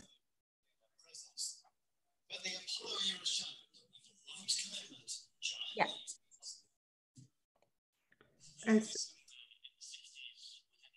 Sound is actually pretty poor, guys. I can't make anything out, but sorry. Okay, if we can't hear it, I'll leave that slide because I know we're behind time anyway. So effectively, what that was talking about. So I'm just going on to the next slide. So apologies for the jump there for everyone watching. So what that particular commentary was talking about was the a plan by the European Space Agency, which is evolving and in which the likes of James has been centrally involved, and a number of Irish engineers and scientists are involved in it as well. And what it is to go back to the moon for permanent habitation, to use the moon as a source of mining materials, as has been mentioned previously, to use the moon as a means of observing out into the universe. So to put a large radio telescope or optical telescopes on the far side of the moon, the radio in particular, because it's shielded from the radio interferences that now we have across the Earth. And so the idea is that to go back to that, but that's such a large project or series of projects that it is like the International Space Station. It'll require us working together in a global effort. So if we then come towards the end, and obviously me saying that isn't probably as impactful as it is when it's on the video, and apologies for that.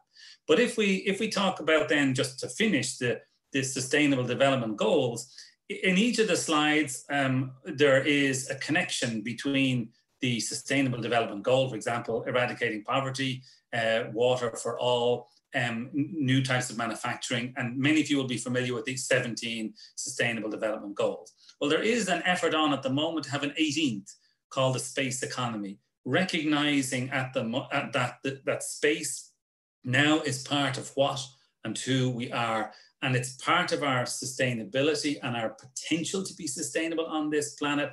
And it's being discussed in various fora. In fact, it's being discussed next week at a UN meeting, which is really exciting to see, because what it's doing is it's recognizing fundamentally that space is no longer disconnected from our daily lives, as well as being something which is an exciting space, a place to inspire, to enthuse, but it's also a place with increasing impact. And our lives are going to be bettered for it if we continue to connect into it. So whatever you think of doing with your career, don't ignore the potential for space to help you in that. So we support existing sustainable development goals, and the overall conclusion from my brief presentation is this: space provides a vast array of opportunities for all career paths. So if you're not interested in space, don't think space is not for me. Space can help us to continue, because it has been doing this for years, maybe more in the background than we would like it to be, but to continue to improve the lives of people on Earth. And in the words of Space Week, this really is our planet. It is our space. It's nobody else's. There's nobody else in this vicinity other than us humans. And this is our time to take advantage of what we know about our planet and our space and make for a better life for all. And that's really an important message, I hope, that you can take away and be excited about going forward. So I'll leave with that, and apologies for the sound on the video. That's great. Thanks, Niall. That's really great reflection. And, it's lovely that the space sector is aligning more and more with those sustainable development goals, and that there are opportunities for us to do good with space more and more, using the technologies that are out there and applying them back to our planet and further beyond. So thanks for sharing that. That was really great. So I'm going to call on Alan again, because Niall, you're going to continue the conversation a little bit more with the people in the group that are dedicated to chat with you further and answer questions for them. And also don't forget, at the end, we have a panel session where there is a prize for best question. Your school will get the telescope, which is always sponsored by KTech. Thank you very much, KTech. And it's time for the next quiz as well. So Rob, our communications manager at Blackrock Castle Observatory, what are the deets?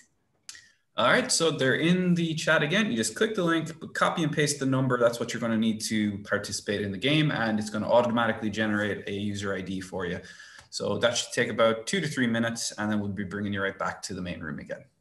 Thanks, Rob. And then there are teams then of people that are going to join Niall now in the breakout room as well, and that'll automatically happen.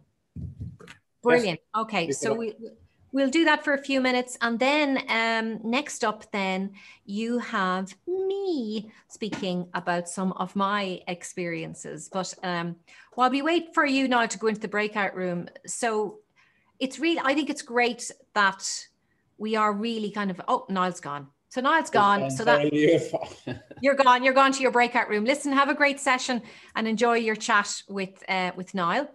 So I'll give you another second or two to do that quiz, and then I'm gonna start speaking. Hannah, how did you get on in your breakout room?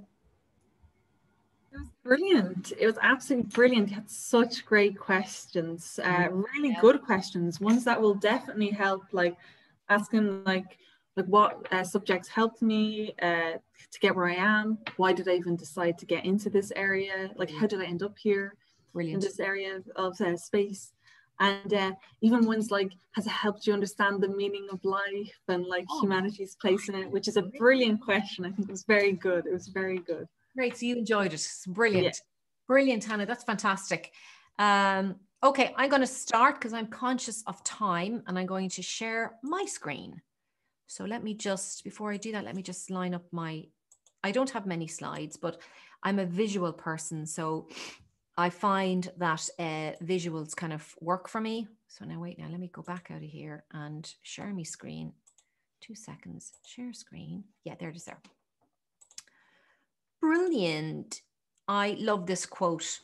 So to me, this is kind of gets me up every day, this quote here, because curiosity has been a massive part of me making the right choices in my life. And so I came to space very late in life because I actually didn't really think that someone like me could possibly be a part of space.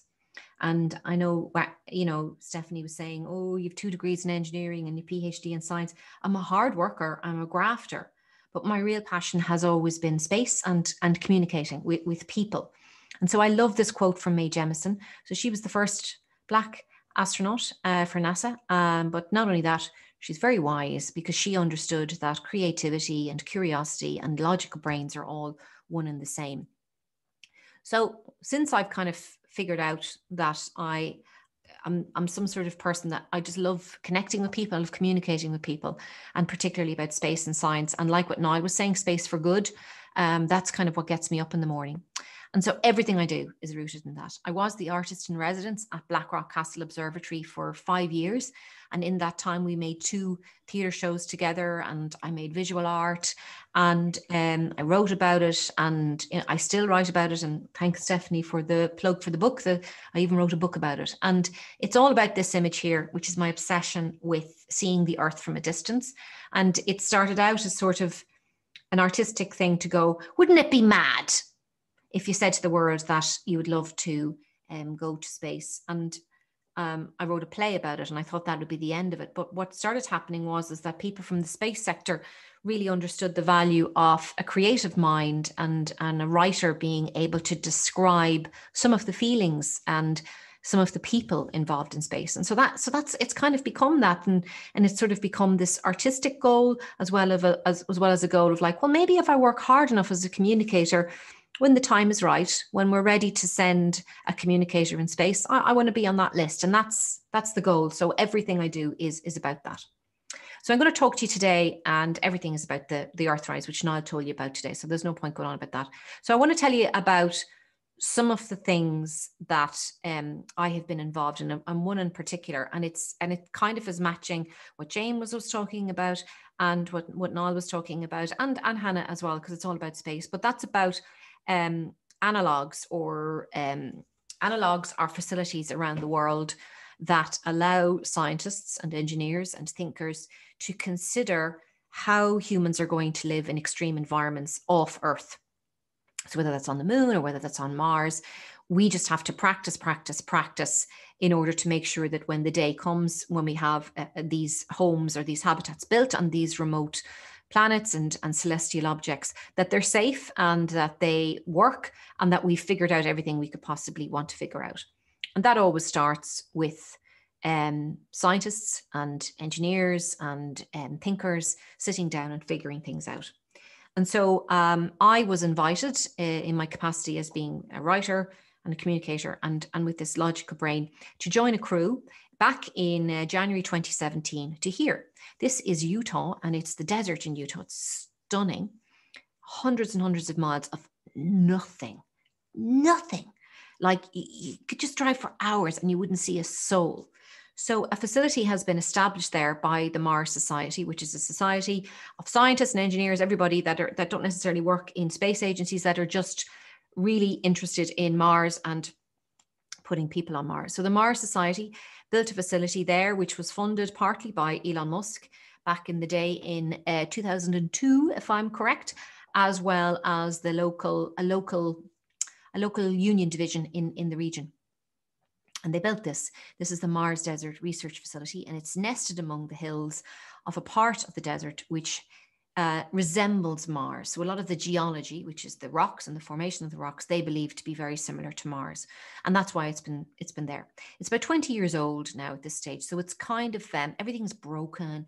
Lots of things don't work. And I think that that's more of an authentic experience. If you were to live on Mars, that's kind of the way it would be, because you can't ring up a plumber. You can't ring up an electrician. You just have to, you just have to go with the flow. So, what happens is that you apply to the Mars Desert Research Station. You have a number of experiments. If they like the experiments, your mission goes ahead. And they also insist that there has to be some sort of outreach or communications activity. So that was my responsibility. And I wanted to tell the real story of what it's like to live on those research stations. Sometimes the science gets a lot of focus and people talk about the results, but they don't really talk about what it's like day to day. And I'm always trying to connect with people who feel that science and space is kind of something beyond their area of expertise. So by humanizing these topics and bringing back the day-to-day activities of what it would be like to live there, that's what I wanted to focus on. So these were my crewmates. We were a crew of 5. It was Roy from Israel, he's a geologist, then Michaela from Slovakia, she's an astrobiologist, very well respected in her field. And then the tall man at the back is from Australia, he's Rick, and he's also an astrobiologist. And then the man beside me is Idris, from originally from Morocco, but French, and he is an engineer and an entrepreneur. And then there was me. And the reason why we're wearing those blue suits and fashioning kind of homemade helmets is that because it's an analog and a simulated mission, you then behave as if you're on Mars from the moment that your simulation begins. So you can't breathe if you stepped out of your habitat on Mars, so you would have to wear a spacesuit. So this was just a nod to a spacesuit, and it took ages to suit up, even just for that alone. So we spent 15 days there, or sols, because when you're on Mars, a day, the length of a day on Mars is slightly less than a day on Earth, so you call it a sol. And we were there to conduct experiments, and I was there to kind of catalogue the whole thing. Part of cataloguing this was a film that I just took of myself walking up towards the habitat, because it's a great way to describe the facility. So you see a kind of a round circular building.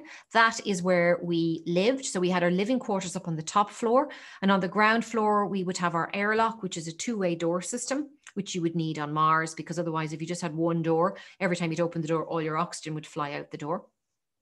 And it was also where we had the engineering and the maintenance section as well. Now, because you're simulating life on Mars, you go in with a ration of water, a ration of food, and a ration of broadband, very, very, very small amount of broadband, just for you to communicate with mission control and to request when you wanted to go outside on a spacewalk, which in the biz is called EVA, or extravehicular activity. You see beside the roundy building, there is a greenhouse, and it is a greenhouse really, but it's called a green hab because now you're simulating life on Mars, so it's a green habitat. And then the tunnels there, you see the white pieces that are covered over, that leads to the science dome and the observatory. And they were the only parts of the facility that we could go outside where we didn't have to suit up. So it was assumed that you were kind of still working in a tunnel that was underground because it took so long to suit up. The vehicles, the small vehicles, you see the ATVs and the electric cars up near the door of the airlock, we would use those to go around the region to collect geology samples. So you would put a map out, you would tell mission control you want to go the next day, they would give you the all clear, then you would suit up and you would go out. And every time you go out, you'd be out for about 4 hours. And you would always have to have at least 2 people stay behind because you're on constant radio, because it's dangerous once you go outside. Those suits are extremely heavy and cumbersome. The van, you see, you don't use. You only use that to come in and to go out. So after the previous crew left, you park that there and then you just kind of stay there for the duration. And it's there in case of emergency. And thankfully, we didn't have any emergencies. This is the upper section of that roundy building that I was telling you about. So you see, it's kind of dingy and, you know, a bit dirty looking. And I kind of liked that. It was impossible to keep the place clean because you have this red dust coming in all the time. And whenever it rained, it would turn into sludge. Your boots would be just covered in this red muck. This was our sleeping quarters, very much like a kind of a bunk on a ship or something. No window, because you wouldn't have windows on Mars because it would be a threat to a depressurization. So I brought just 2 pairs of trousers and 4 tops with me and just computer gear and anything I needed, any equipment I needed for the mission. That ladder up there is to the water tank. So you would then pump water from outside to that water tank, and that water tank would then feed the watering system for the kitchen, for the toilet, and for the greenhouse. And it would go every time you used it. So the water pressure was really low. This is what we ate. This is typical of what people would eat on any extreme mission. So whether that's to the Antarctic or Everest, or you know, some food like that is taken to oil rigs or whatever, and it's just, you add water to everything. That's dried egg. We had dried butter, dried milk, dried broccoli, dried cabbage, everything, you name it, we had it dried. And the water situation was so scarce that we didn't flush the toilet for number ones, just for number twos, and the toilet blocked for the first 4 days. That was delicious. And showering, we had one shower in the middle of the program. I wished I hadn't, because it's that thing where you just feel really cold and miserable, and the bathroom is filthy, so it's like, ugh, you know, in a way you didn't need to. But it made me realize how smelly we were, because people were like, smelled amazing after they had that one shower, but we were filthy by the end of it again. This is when it kind of started feeling like something very different, other than just a bad caravan holiday where you can't go outside in the rain with your family and you want to kill each other and you've run out of decent food. This is when you would suit up. And again, this is all homemade kind of stuff. So the helmet isn't a real helmet, but it's just a nod to it. So it's like a stainless steel kind of like a collar that then kind of is attached to the helmet. And the collar is made, there's no kind of chamfering or kind of smoothing off the edges, so it kind of really cuts into your shoulder. And then you put a kind of an oxygen pack on your shoulders as well. It doesn't have oxygen because obviously Earth has oxygen, but what it does is it's supposed to circulate fresh air in your helmet so that it doesn't fog up. And this is about as efficient as that is. In other words, it doesn't work. A lot of them don't work. And they're scratchy, the helmets as well. So your visibility was actually quite poor. You had this really heavy rucksack air filter thing on. The helmet's really heavy. The way the helmet's built, you kind of have to crane your neck forward, so you'd be wrecked walking around with it. And also you had all your hands and feet and everything were completely, you know, suited up as well. So you had no exposure to the elements. So you felt very cut off. And I had loads of camera gear as well. And like we'd go and get samples up hills and everything. So your center of gravity is off. So you had to really be careful how you walked. And then on top of that, you're driving these ATVs to get you to the next, to the next stop. So everything was outside of my comfort zone completely. That piece of footage now is where it's nice and flat. And I have my SLR camera here, which is a digital camera. But most of the time you're going over kind of really hard rocks and you're communicating with each other through radio. And so if you're in front, your job is to keep looking behind, that the other two people are behind you. If you're in the middle, you look behind. And then if you're at the back, it's your job to keep up with everybody, because you can't really kind of lose sight of each other, because if something happens, it's really down to your crewmates to kind of help you in those situations. Now, even just sitting on that is hard, because you're kind of sitting forward in the suit and you can't sit back because you have this pack in your back, and the visibility isn't great. It's still foggy, but like, so that looks good because that footage is from outside of the actual suit itself. And you know, previous crews, some have been helicoptered out because they've broken bones or whatever, because they've had a bad fall in one of these ATVs. So even that alone makes it difficult. And then when you actually do get to the site that's decided on, you then go and get geological samples up these hills. And I'm not great with heights. I've certainly overcome a lot of it from this mission, but you see how kind of gently I tread, and it's because everything feels different and it takes a long time to kind of get your bearings in what you do. And the mission was really interesting for me because I'm not somebody that would have been a Girl Guide or done a lot of camping and stuff. So it was kind of a challenge for me, just even as a person, to put myself in that kind of position where everything is new. Like the geologists and the astrobiologists, they're in the field all the time and they're well used to kind of taking samples in the field. This was all new to me. Every single moment of our mission was just eaten up with different things happening all the time. There was no end of the things that we had to do. It just kept all the time. It just kept going and going and going. And the thing was that you would start the day and you would go, oh, great, I've got, we're getting up at 7. We'd have a meeting about what we had to do for the day, what experiments we had to run. And every single day it would go off you go off schedule because something would be broken that you'd have to fix. Everything took way longer. And then because I was involved in the communications, people would have GoPros on their heads and they'd be taking pictures and they'd give them to me. And I would have to download the cards, the SD cards. I'd have to recharge all the cameras. From 7 o'clock to 9 o'clock, we had to give mission control reports every day. It was non-stop. So 9 o'clock you'd finish, but then I really wanted to keep communicating with Facebook. So then I had a ton of pictures and things to share. And it was just nonstop. And then with the water shortage as well, my room was heated with this gas heater. So I'd wake up every morning with a banging headache.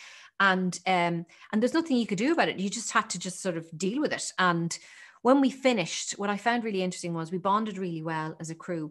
But what was really interesting was that the last day came and the next crew came in, and we had a tremendous sense of territory over the habitat, this dingy place. It kind of became our home. And it was weird seeing them in our kitchen, you know, but that's what it is. You hand it over. And we headed off and we went to the nearest town, which is tiny. It's like one street. And we went for breakfast in Brenda's Diner. And I ordered pancakes and coffee. It was amazing because I hadn't had anything like that in just 15 days. Everything had changed. And so we decided we'd spend the day in another national park because the whole area is like that. And some of them are open to the public. And so I said, yeah, I'll just go to the loo just before we get back in the Jeep. So I went to the loo. And of course, you know, for 15 days, we'd only been flushing the toilet for number 2. So I leave the cubicle and then I went, oh yeah, I better flush the toilet. So I went to flush the toilet. And I couldn't get over how much water was like bursting through. I thought I'd broken the cistern or something because it was like compared to this like this like squirts of water, and that was the sum total of the pressure of the pump. And then similarly, when I went to put my hands under the sink, I pressed the tap and it was like I was like I couldn't turn it off because I was used to washing my hands with like you know, and like, you know, catching your hands. And similarly, when you were brushing your teeth or cleaning yourself every day. And I never forgot it. And we jumped back in the Jeep and we went off to the national park. And then I remember we got out again to take pictures and we got back in again. And I was like, we stank. We absolutely stank. But I didn't smell it until I was back on Earth for a while, if you know what I mean. I hadn't been outside in fresh air. So we stayed in this kind of motel, and I went and had a shower, and I showered for 20 minutes. In the first 5 minutes, the water was just like brown. I was filthy from head to toe.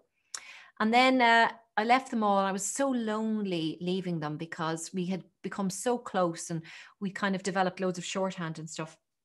And I came home and I was really looking forward to getting home and, you know, hearing birds again. I hadn't heard birds or dogs. I hadn't seen any animals or any wildlife.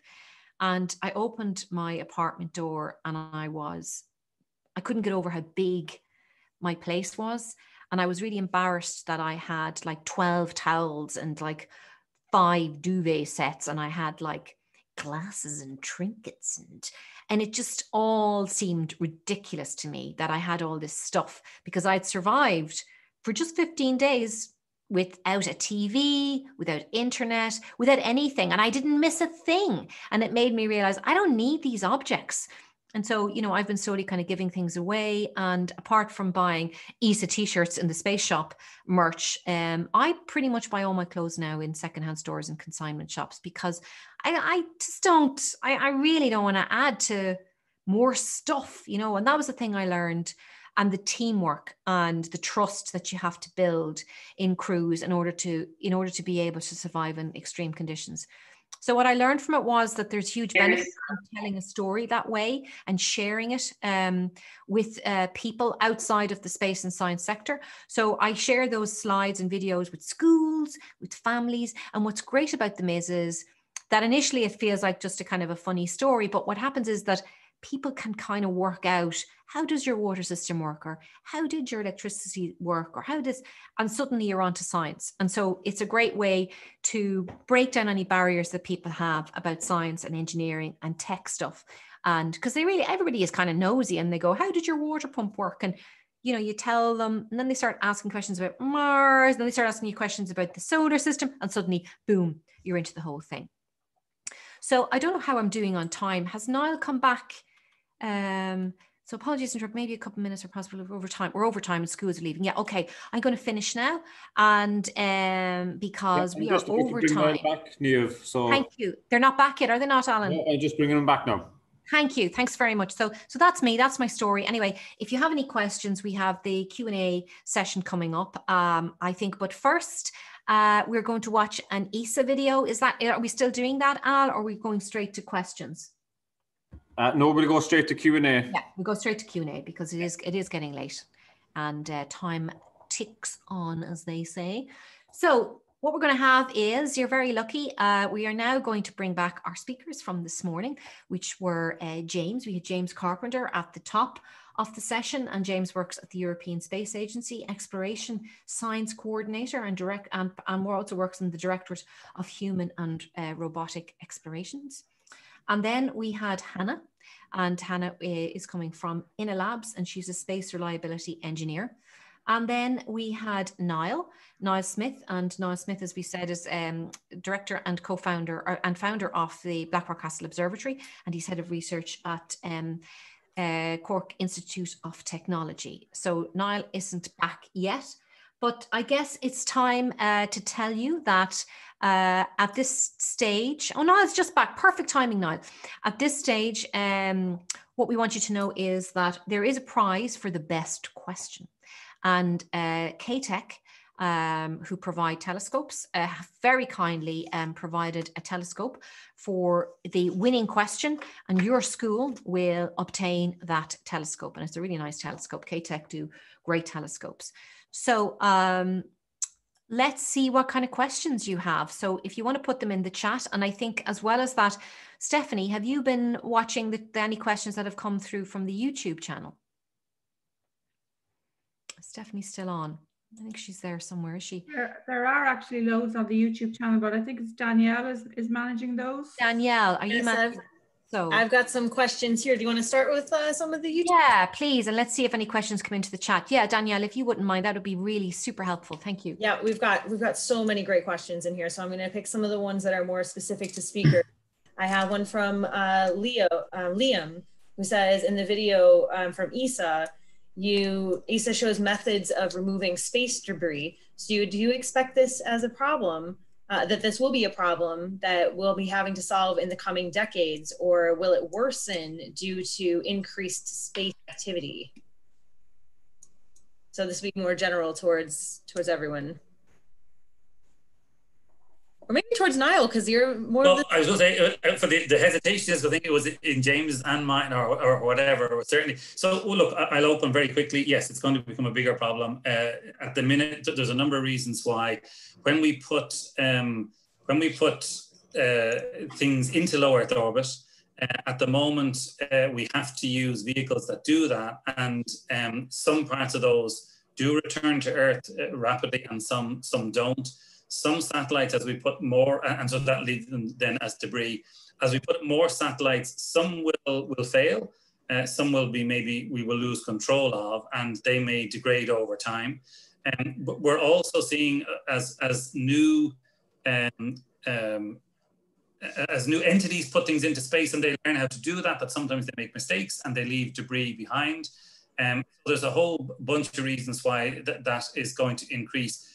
One issue, by the way, on that very quickly, is that as we put up many more spacecraft, it's a bit like air traffic control. There are preferred routes that people would like to be in, so people want to be very close to the preferred routes for all sorts of reasons, and that can create problems of collisions. And that's actually been looked at in some detail by the SpaceX guys, because they want to put up the 12,500 satellites within another 4 years.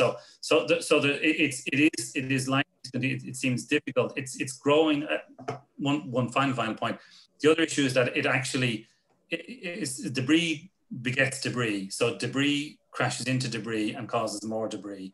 And very small things in space are very bad. And as we move to smaller satellites, very small things, admittedly it's a smaller target to hit, but they become more vulnerable to a single hit. Whereas a larger object like the International Space Station can take more individual hits. Very good. So Niall, sorry, Niamh, but since I have you, I do have one specific question for you. So, and then I'll ask James. This is from Hassan. So hi, Niall, do you think space can help fight poverty by bringing the internet and hence information to poorer areas through satellite systems like Starlink? Yeah, so we had a bit of a chat about this in the breakout, and I think that for me the answer is absolutely. I think it's should be one of the objectives. It's one of the things that's discussed in various fora, in particular about the UN Sustainable Development Goals and how space can immediately support that. One of the biggest issues we have on the planet is access to education. It's shown time and time again that if you don't understand things, you feel intimidated, you feel disconnected, you attempt to achieve less, you believe your lot is to have less. Education helps us to be more confident, it helps us to drive on. And what we don't want to do is have a situation where that gets more polarized. So I think they have a role in it. They won't solve it all on their own, but right at the minute, there is a way of providing a low bandwidth internet widely. And also what is shown is the key difference between no internet and low band internet is much more significant than between low band internet and large band internet. If you're disconnected, that's the real problem. So bringing low bandwidth is what we should be looking at. And we worry about the gaming in 10K or whatever it is going forward subsequently. James, I think maybe there was a... So basically everything Niall just said. I think that the space debris is a growing problem. It's something we've known was coming. If you look at the number of launches, the number of vehicles that are in space now, you look at the collisions that happen.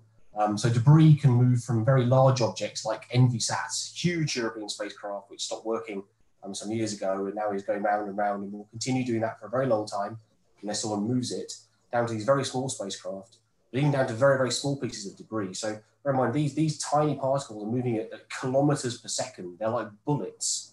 And if one of those hits you, even if it's tiny, it can make a huge amount of damage. So as the amount increases, also as the cost goes down and to get to orbit and more smaller spacecraft are being launched, the failure rate for these spacecraft is much higher than it would be for these very large things that people spend a lot more time and money making sure that they work. So there's going to be more of these sort of failed spacecraft floating around. And so finding ways to actively remove debris from orbit is going to be something which is increasingly important. As we want to use space more, the space to use gets less, and so we're going to have to make space. And James, I have a specifically for you from Taha. He says, in your speech about your idea in the future, you mentioned that most humans will likely be living in space. So how would viruses and bacteria infections be managed? Okay, so firstly, this is a possible future. I think that at some point in the future, it's possible we'll have humans living in space. And actually, one of the key things we need to understand, and actually it's a superb question, because we often think about what does the space environment, reduced gravity, and the radiation that we experience in space, how does that affect human physiology? But human physiology doesn't work on its own. It works in partnership with a huge amount of microbial life that travels inside us and outside us and with us wherever we go. And we also need to understand how space environment will affect those microbes that travel with us and live with us. And that's something else that's not really very well understood today. Certainly the radiation environment, we live now in a radiation environment, and one of the wonderful things is our biology and the biology around us is adapted to live in a radiation environment. So radiation causes damage to DNA, and you can actually watch these days, you can watch DNA repairing itself after being exposed to radiation damage. It's extraordinary. And one of the things that happens is when that repair process goes wrong, that can lead to things like cancers and tumors and issues like that. And so understanding that damage repair process is really fundamental. And so, but that happens not just in humans, but in other things too. And we need to understand how how that environment will affect things. So it will have an effect. Also, when you take a microbial environment and you put it, and you become self-contained, so it becomes a closed cycle, it also affects the way that it operates. So one of the things that we try to do on the ISS, for example, is to look at the microbial environment and to understand how that's changing and evolving over time and try to manage it. And actually, there's some very strange microbial things go on in the ISS, actually. And now when we go to Gateway, we're moving into a different radiation environment, further away from Earth, outside of the protective shield of our magnetosphere. And now one of the key things there to do will be to look at this microbial environment and watch how it evolves over time so we can understand this better. And that's going to be important to any long-term human activity in space, whether that's in the Gateway, whether that's on the surface of the Moon, humans to Mars, and eventually sort of larger scale human habitats. But it's a really good question. There's one here for Hannah, Danielle. Can I ask it here in the chat? So it's Hannah, would you think computer science as a leaving cert subject would be a good idea for a career in space science? Or what would be the 3 best subjects apart from the applied maths you mentioned? And that's from Jack, and he's a TY student from St. Joseph's, Borrisoleigh. Pretty good question. I definitely think computer science is definitely a bonus. Like, I know for me, when I went into my physics degree, I didn't realize physicists code until like my 2nd year. It was a big learning curve. But once you learn, I think getting a grasp on computer science is definitely one of those subjects. In terms of maybe like technology, I know there's that you can learn CAD and stuff, like module or subjects like that definitely are a bonus, or engineering, but it just depends obviously on what your school is giving you. Like, I didn't have technology as an option when I was going for my leaving cert, which I would have chosen, but it's instead I just decided on geography, chemistry, and physics, and applied maths.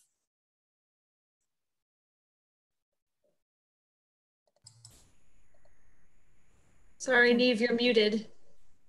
I muted there because Hannah, we all need to mute when Hannah speaks, because her audio picks up the number of speakers. So I muted you, James and Niall there. So this is a good one. Do you think that the first trillionaire will make their money through mining asteroids? And that's from Ashton School. That's a great question, isn't it? What do we think there, guys? Throw it out there. What's the answer? It's been speculated. I've seen that often. The key thing so asteroids have a lot of stuff that's really useful. So they contain a lot of water, and water is like the oil of the solar system, right? So you can access water on an asteroid, you can make rocket fuel, you can go anywhere else. So there's masses of the stuff out there. They also contain lots of metal. So there are asteroids that come from the centers of large asteroids that got smashed to pieces, which are basically pure iron and nickel with other things like platinum group metals and stuff in there. So there's a lot of useful stuff. The question is there a market? Is it economically viable for Earth somehow? Because in the end, the trillionaires are going to be making money on Earth for doing something that's useful for Earth. And so if somebody can find that magic, that killer app, then it's not impossible.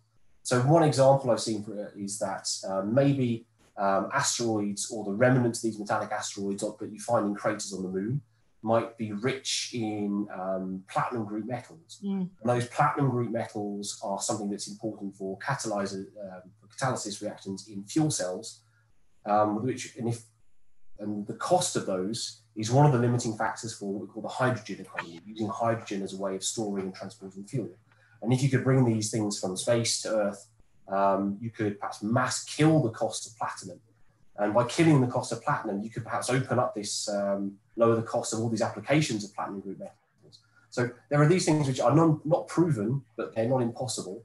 And if somebody can find that killer app, then anything's possible. So, and just as a very brief follow-on, the Luxembourg has placed a lot of its space future in terms of mining. So if you want to mine asteroids and you want to look for venture capital funding to try to develop some of these approaches for this killer app that James is referring to, then actually Luxembourg is the place to go. And in a way, one simple way that it was, I noticed one venture capitalist said was, well, you know, if it becomes more difficult to find, even though let's say take the platinum, loads of platinum on there, but it just becomes more and more difficult to find it because we've got at the easy stuff. At some point, either because of volume or just how difficult it is to get it, it makes more sense to go to an asteroid. So I think it's a really interesting one, and James answered very well. But I wouldn't be surprised if a trillionaire, maybe not the first, but I think a trillionaire may come, companies worth trillions in today's things from mining asteroids. One would like to think that we can actually figure a way around it, but who knows? Who knows? I wouldn't put all my savings into asteroid mining just yet. It's pretty speculative right now. But just to touch on the Luxembourgish thing, this is a topic that's coming up increasingly. So a number of countries now are starting to put kudos on this. Luxembourg was one of the pioneers. And what that's interesting is in the 1970s, Luxembourg took a bet on satellite communications as a major focus at a time when it was a bit out there. And now they have a huge company in Luxembourg, one of the biggest telecoms providers in the world. And now they're basically doing something similar, saying, well, we think the next really big thing is going to be space resources, and they're putting their efforts into that. So I think it's really exciting. By the way, James, actually, depressingly, Ireland was given the option of placing that technology in Ireland, and a decision was made by the then government that there was no future in doing that. So Ireland actively rejected the possibility to be to do exactly what Luxembourg went on. So let's hope we don't keep on rejecting opportunities into the future just because they're in space. I'm conscious of time. Danielle, I have another question here, an astronomy related one. Do you want me to ask this one, or have you got another one over on YouTube? I've got a really fun, just general to everyone question. I think we better finish more specific, because you can do yours first and then I'll go. Okay, yeah, okay. So we got this one, we got two left then. So one from the chat and one from here. I like this because it's astronomy. Where is it? Oh, where did it go? How can astronomers know certain information since they look at space from one vantage point? So Hannah and Niall and James, anything to? It's a good question because they're thinking. It's good. Yeah, no. Can I kick off with just? I mean, I think one of the great achievements of the human brain is our ability to develop a self-consistent model. Doesn't mean it's perfect, by the way, but to develop over time a self-consistent model. And largely we do it by, in fact, there's really only a couple of ways we do it. Most of what we've understood about the universe comes from electromagnetic radiation in the first instance. Now, some of it then which reaches the ground, actually, because a lot of it has been optical telescopes traditionally. Then we've gone up to space and we've broadened our wavelength range, but we're still electromagnetic. To an extent, of course, we've now gone with spacecraft and sample things and so on. So we've managed to move that. But because most stuff in the universe is very far away, and somebody else talked about the expanding universe there, I think it was an Ashton College question, and that's getting further away. So it's a really good example of lots of pieces of a puzzle that have to be put together. And then one of the things to be always aware about scientists is they love to knock each other. So when you put the puzzle together in one way, somebody wants to, instead of saying, that's brilliant, you're great, they want to say, actually, I think you're put together the wrong way. But that advances the science. But in the fundamental of the question, do we know that we're right? No, we don't. We have more and more indications that we have more and more better model. But there could be, for example, a fundamental change in the model. One thing that is discussed when I was a kid, never was, now much more so, which is the idea of a multiverse and the fact that we don't only live, that there isn't just this one reality. And there's indication as to why this actually gives us all sorts of problems at a fundamental physics level, if this is the full extent of the universe. But fascinating has been part of putting the puzzle together for me. Sorry, that went on a bit longer than I think. But Hannah, have you got anything? Because I know you're passionate about all this. No, I think Niall definitely answered really well there. Yeah, when I was working in the area of astronomy, I realized how big the community is. So everyone is coming together and giving each other the information that they're all gathering, and it's released every day on new science papers and stuff. So it looks like one vantage point, like astronomers are looking at one thing. They're actually looking at everything, and there's stuff in space the satellites in space talking to observatories here on the ground, and they communicate with each other. It's amazing. It's absolutely amazing. Like, I think gravitational waves, when they were detected, that was actually magical, like how that worked out. Detected it, then they ended up like using their telescopes to find out where is it in the universe, and where is it in a galaxy over there, and it's in another galaxy. Like, it was amazing. It was absolutely amazing. So in astronomy, everyone works together. Yeah, big team effort.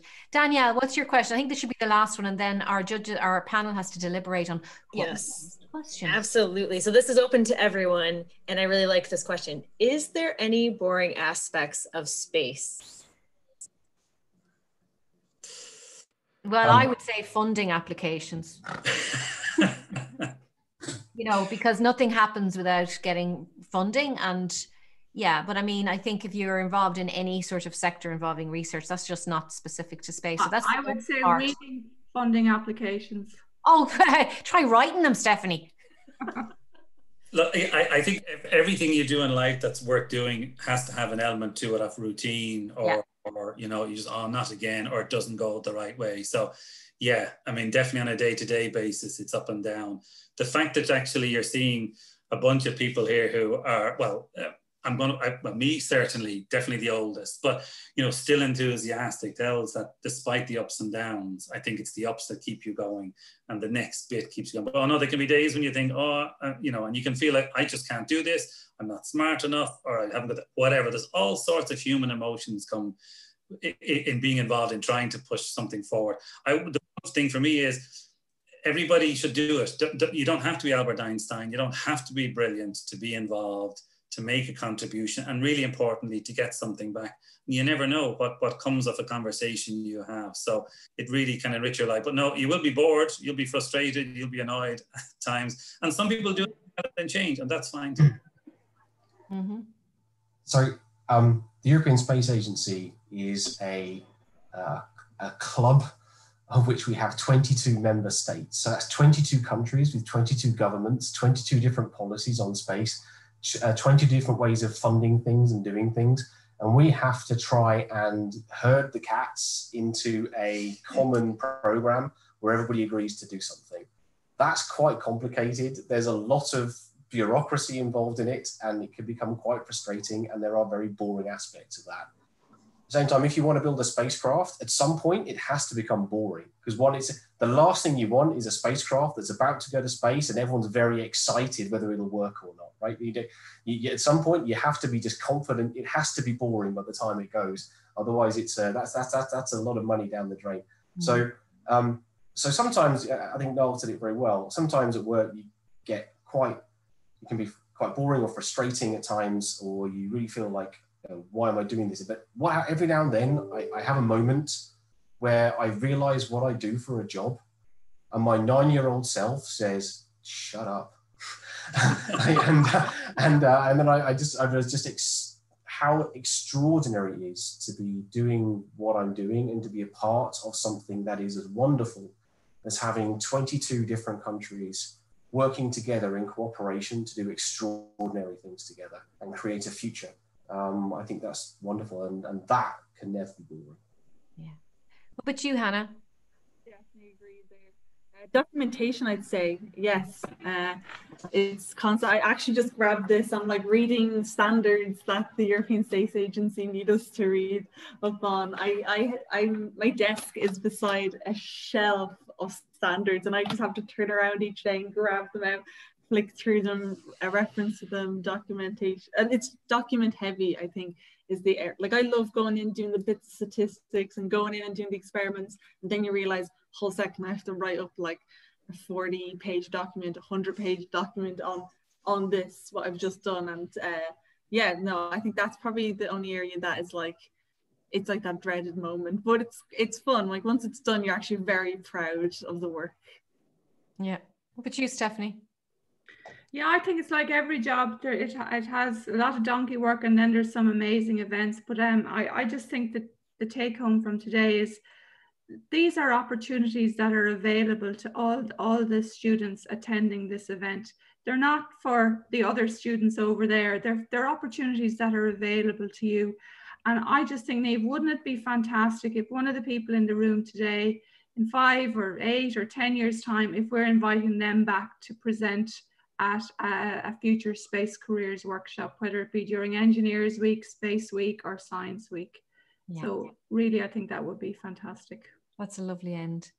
So Danielle, how are we going to find out best question? How are we going to do this between our panel of speakers? How does this work? Stephanie, tell us, how are we going to do this? How are we going to pick? Oh, sorry about that. I hit the wrong button. Sorry, Rob, go ahead. Rob, take it away. The judging panel are going to be moved into a little room with me for just a minute. We're going to chat it through and we'll come right back to you. So Niamh, if you could go down the porch a little song, Niamh, for a minute or two. Oh, no problem, no problem. I think I have a nice video with you, Niall, in it, actually. Well, no, a little song from you, I think. I think, is this the one? Yeah, I do. I have this one. So I'm going to play a video. So this is the kind of stuff I do, guys. I'm going to share my screen. Lovely. We could actually, if we have a few minutes, we could play that ESA video now, actually, Rob. Yeah.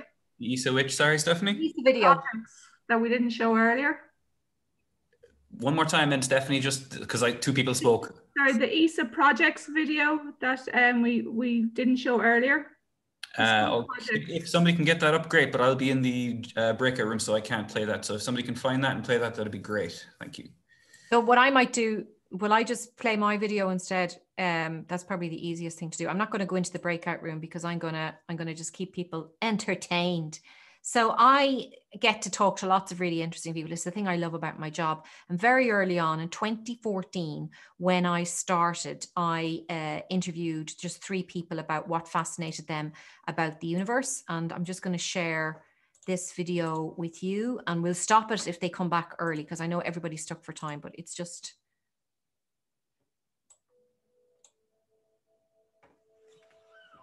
Size is just mind-bogglingly enormous.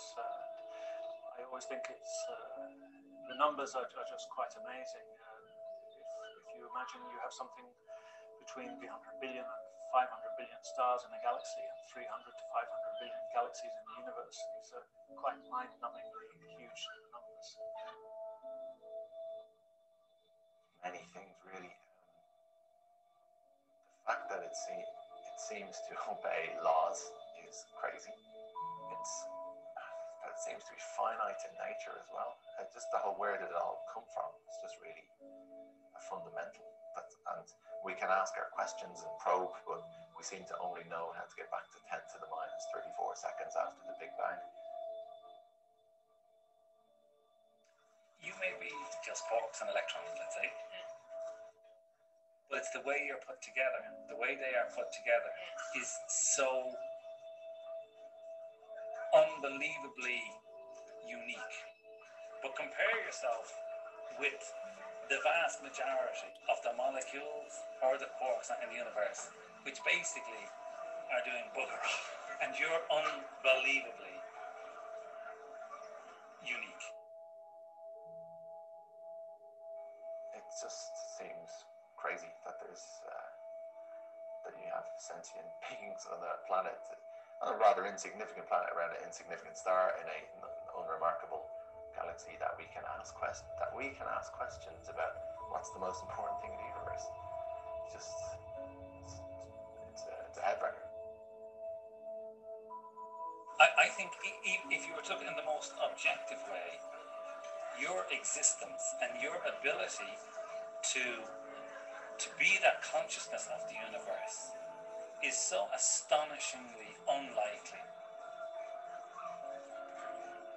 It's such a privileged thing to be in the universe.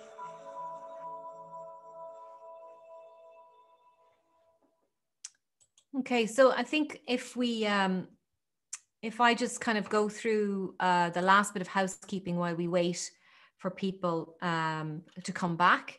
There are a lot of people behind this juggernaut of Space Careers Roadshow and Space Week itself.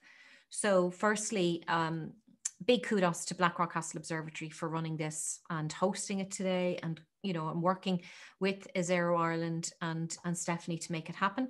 So you have Alan Giltonen, you have Danielle Wilcox, and you have Rob O'Sullivan and Francis McCarthy in Blackrock Castle Observatory. So they're also the coordinators for Space Week. So we have to thank them for all the work that they do.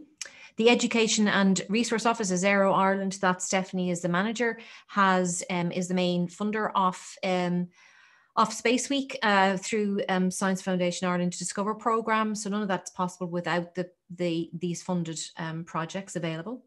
And Stephanie is great. Like Stephanie absolutely champions space careers, and she runs the ESERO Ireland desk and all the competitions like CANSAT.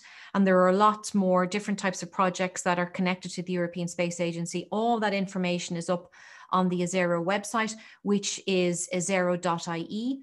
And the last thing to do really is to kind of thank our speakers, which are, you know, we started out with Stephanie, who gave us an introduction, Stephanie O'Neill.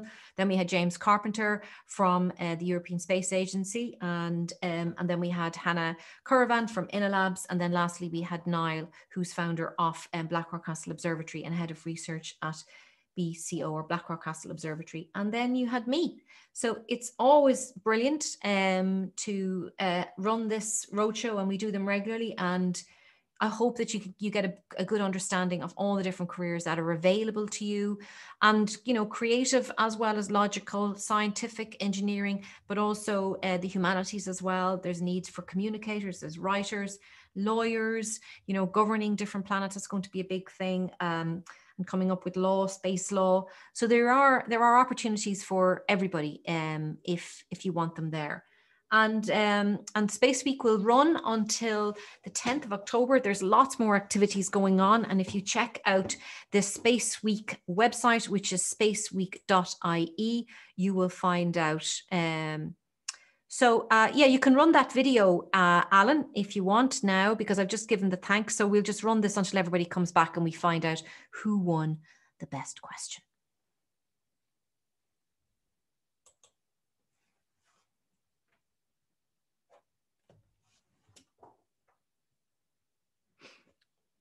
Can't hear any volume yet, Alan.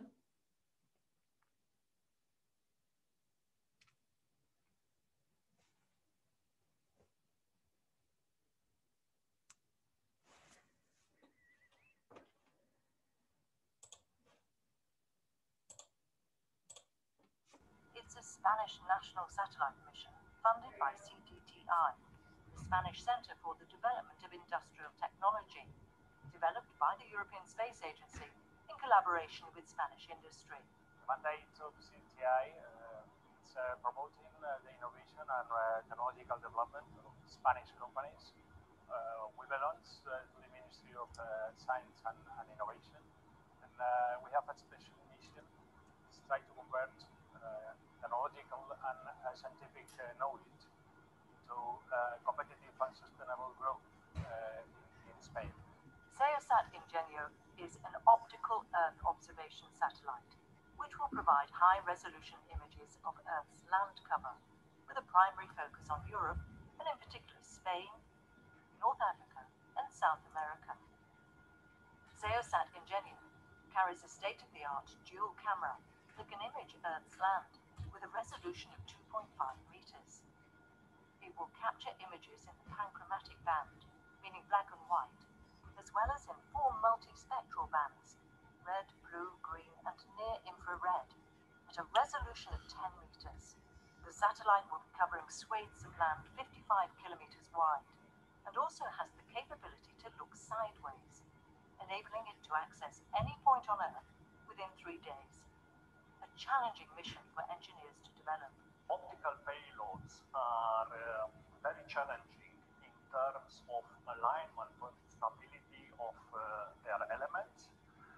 The mirrors and the optical elements of SEOSat have to be aligned with extremely high precision, equivalent to some 1/10 of the diameter of human hair, and have to be very stable in spite of the very high vibration experienced by the satellite during launch and during the extremely large temperature variation in orbit.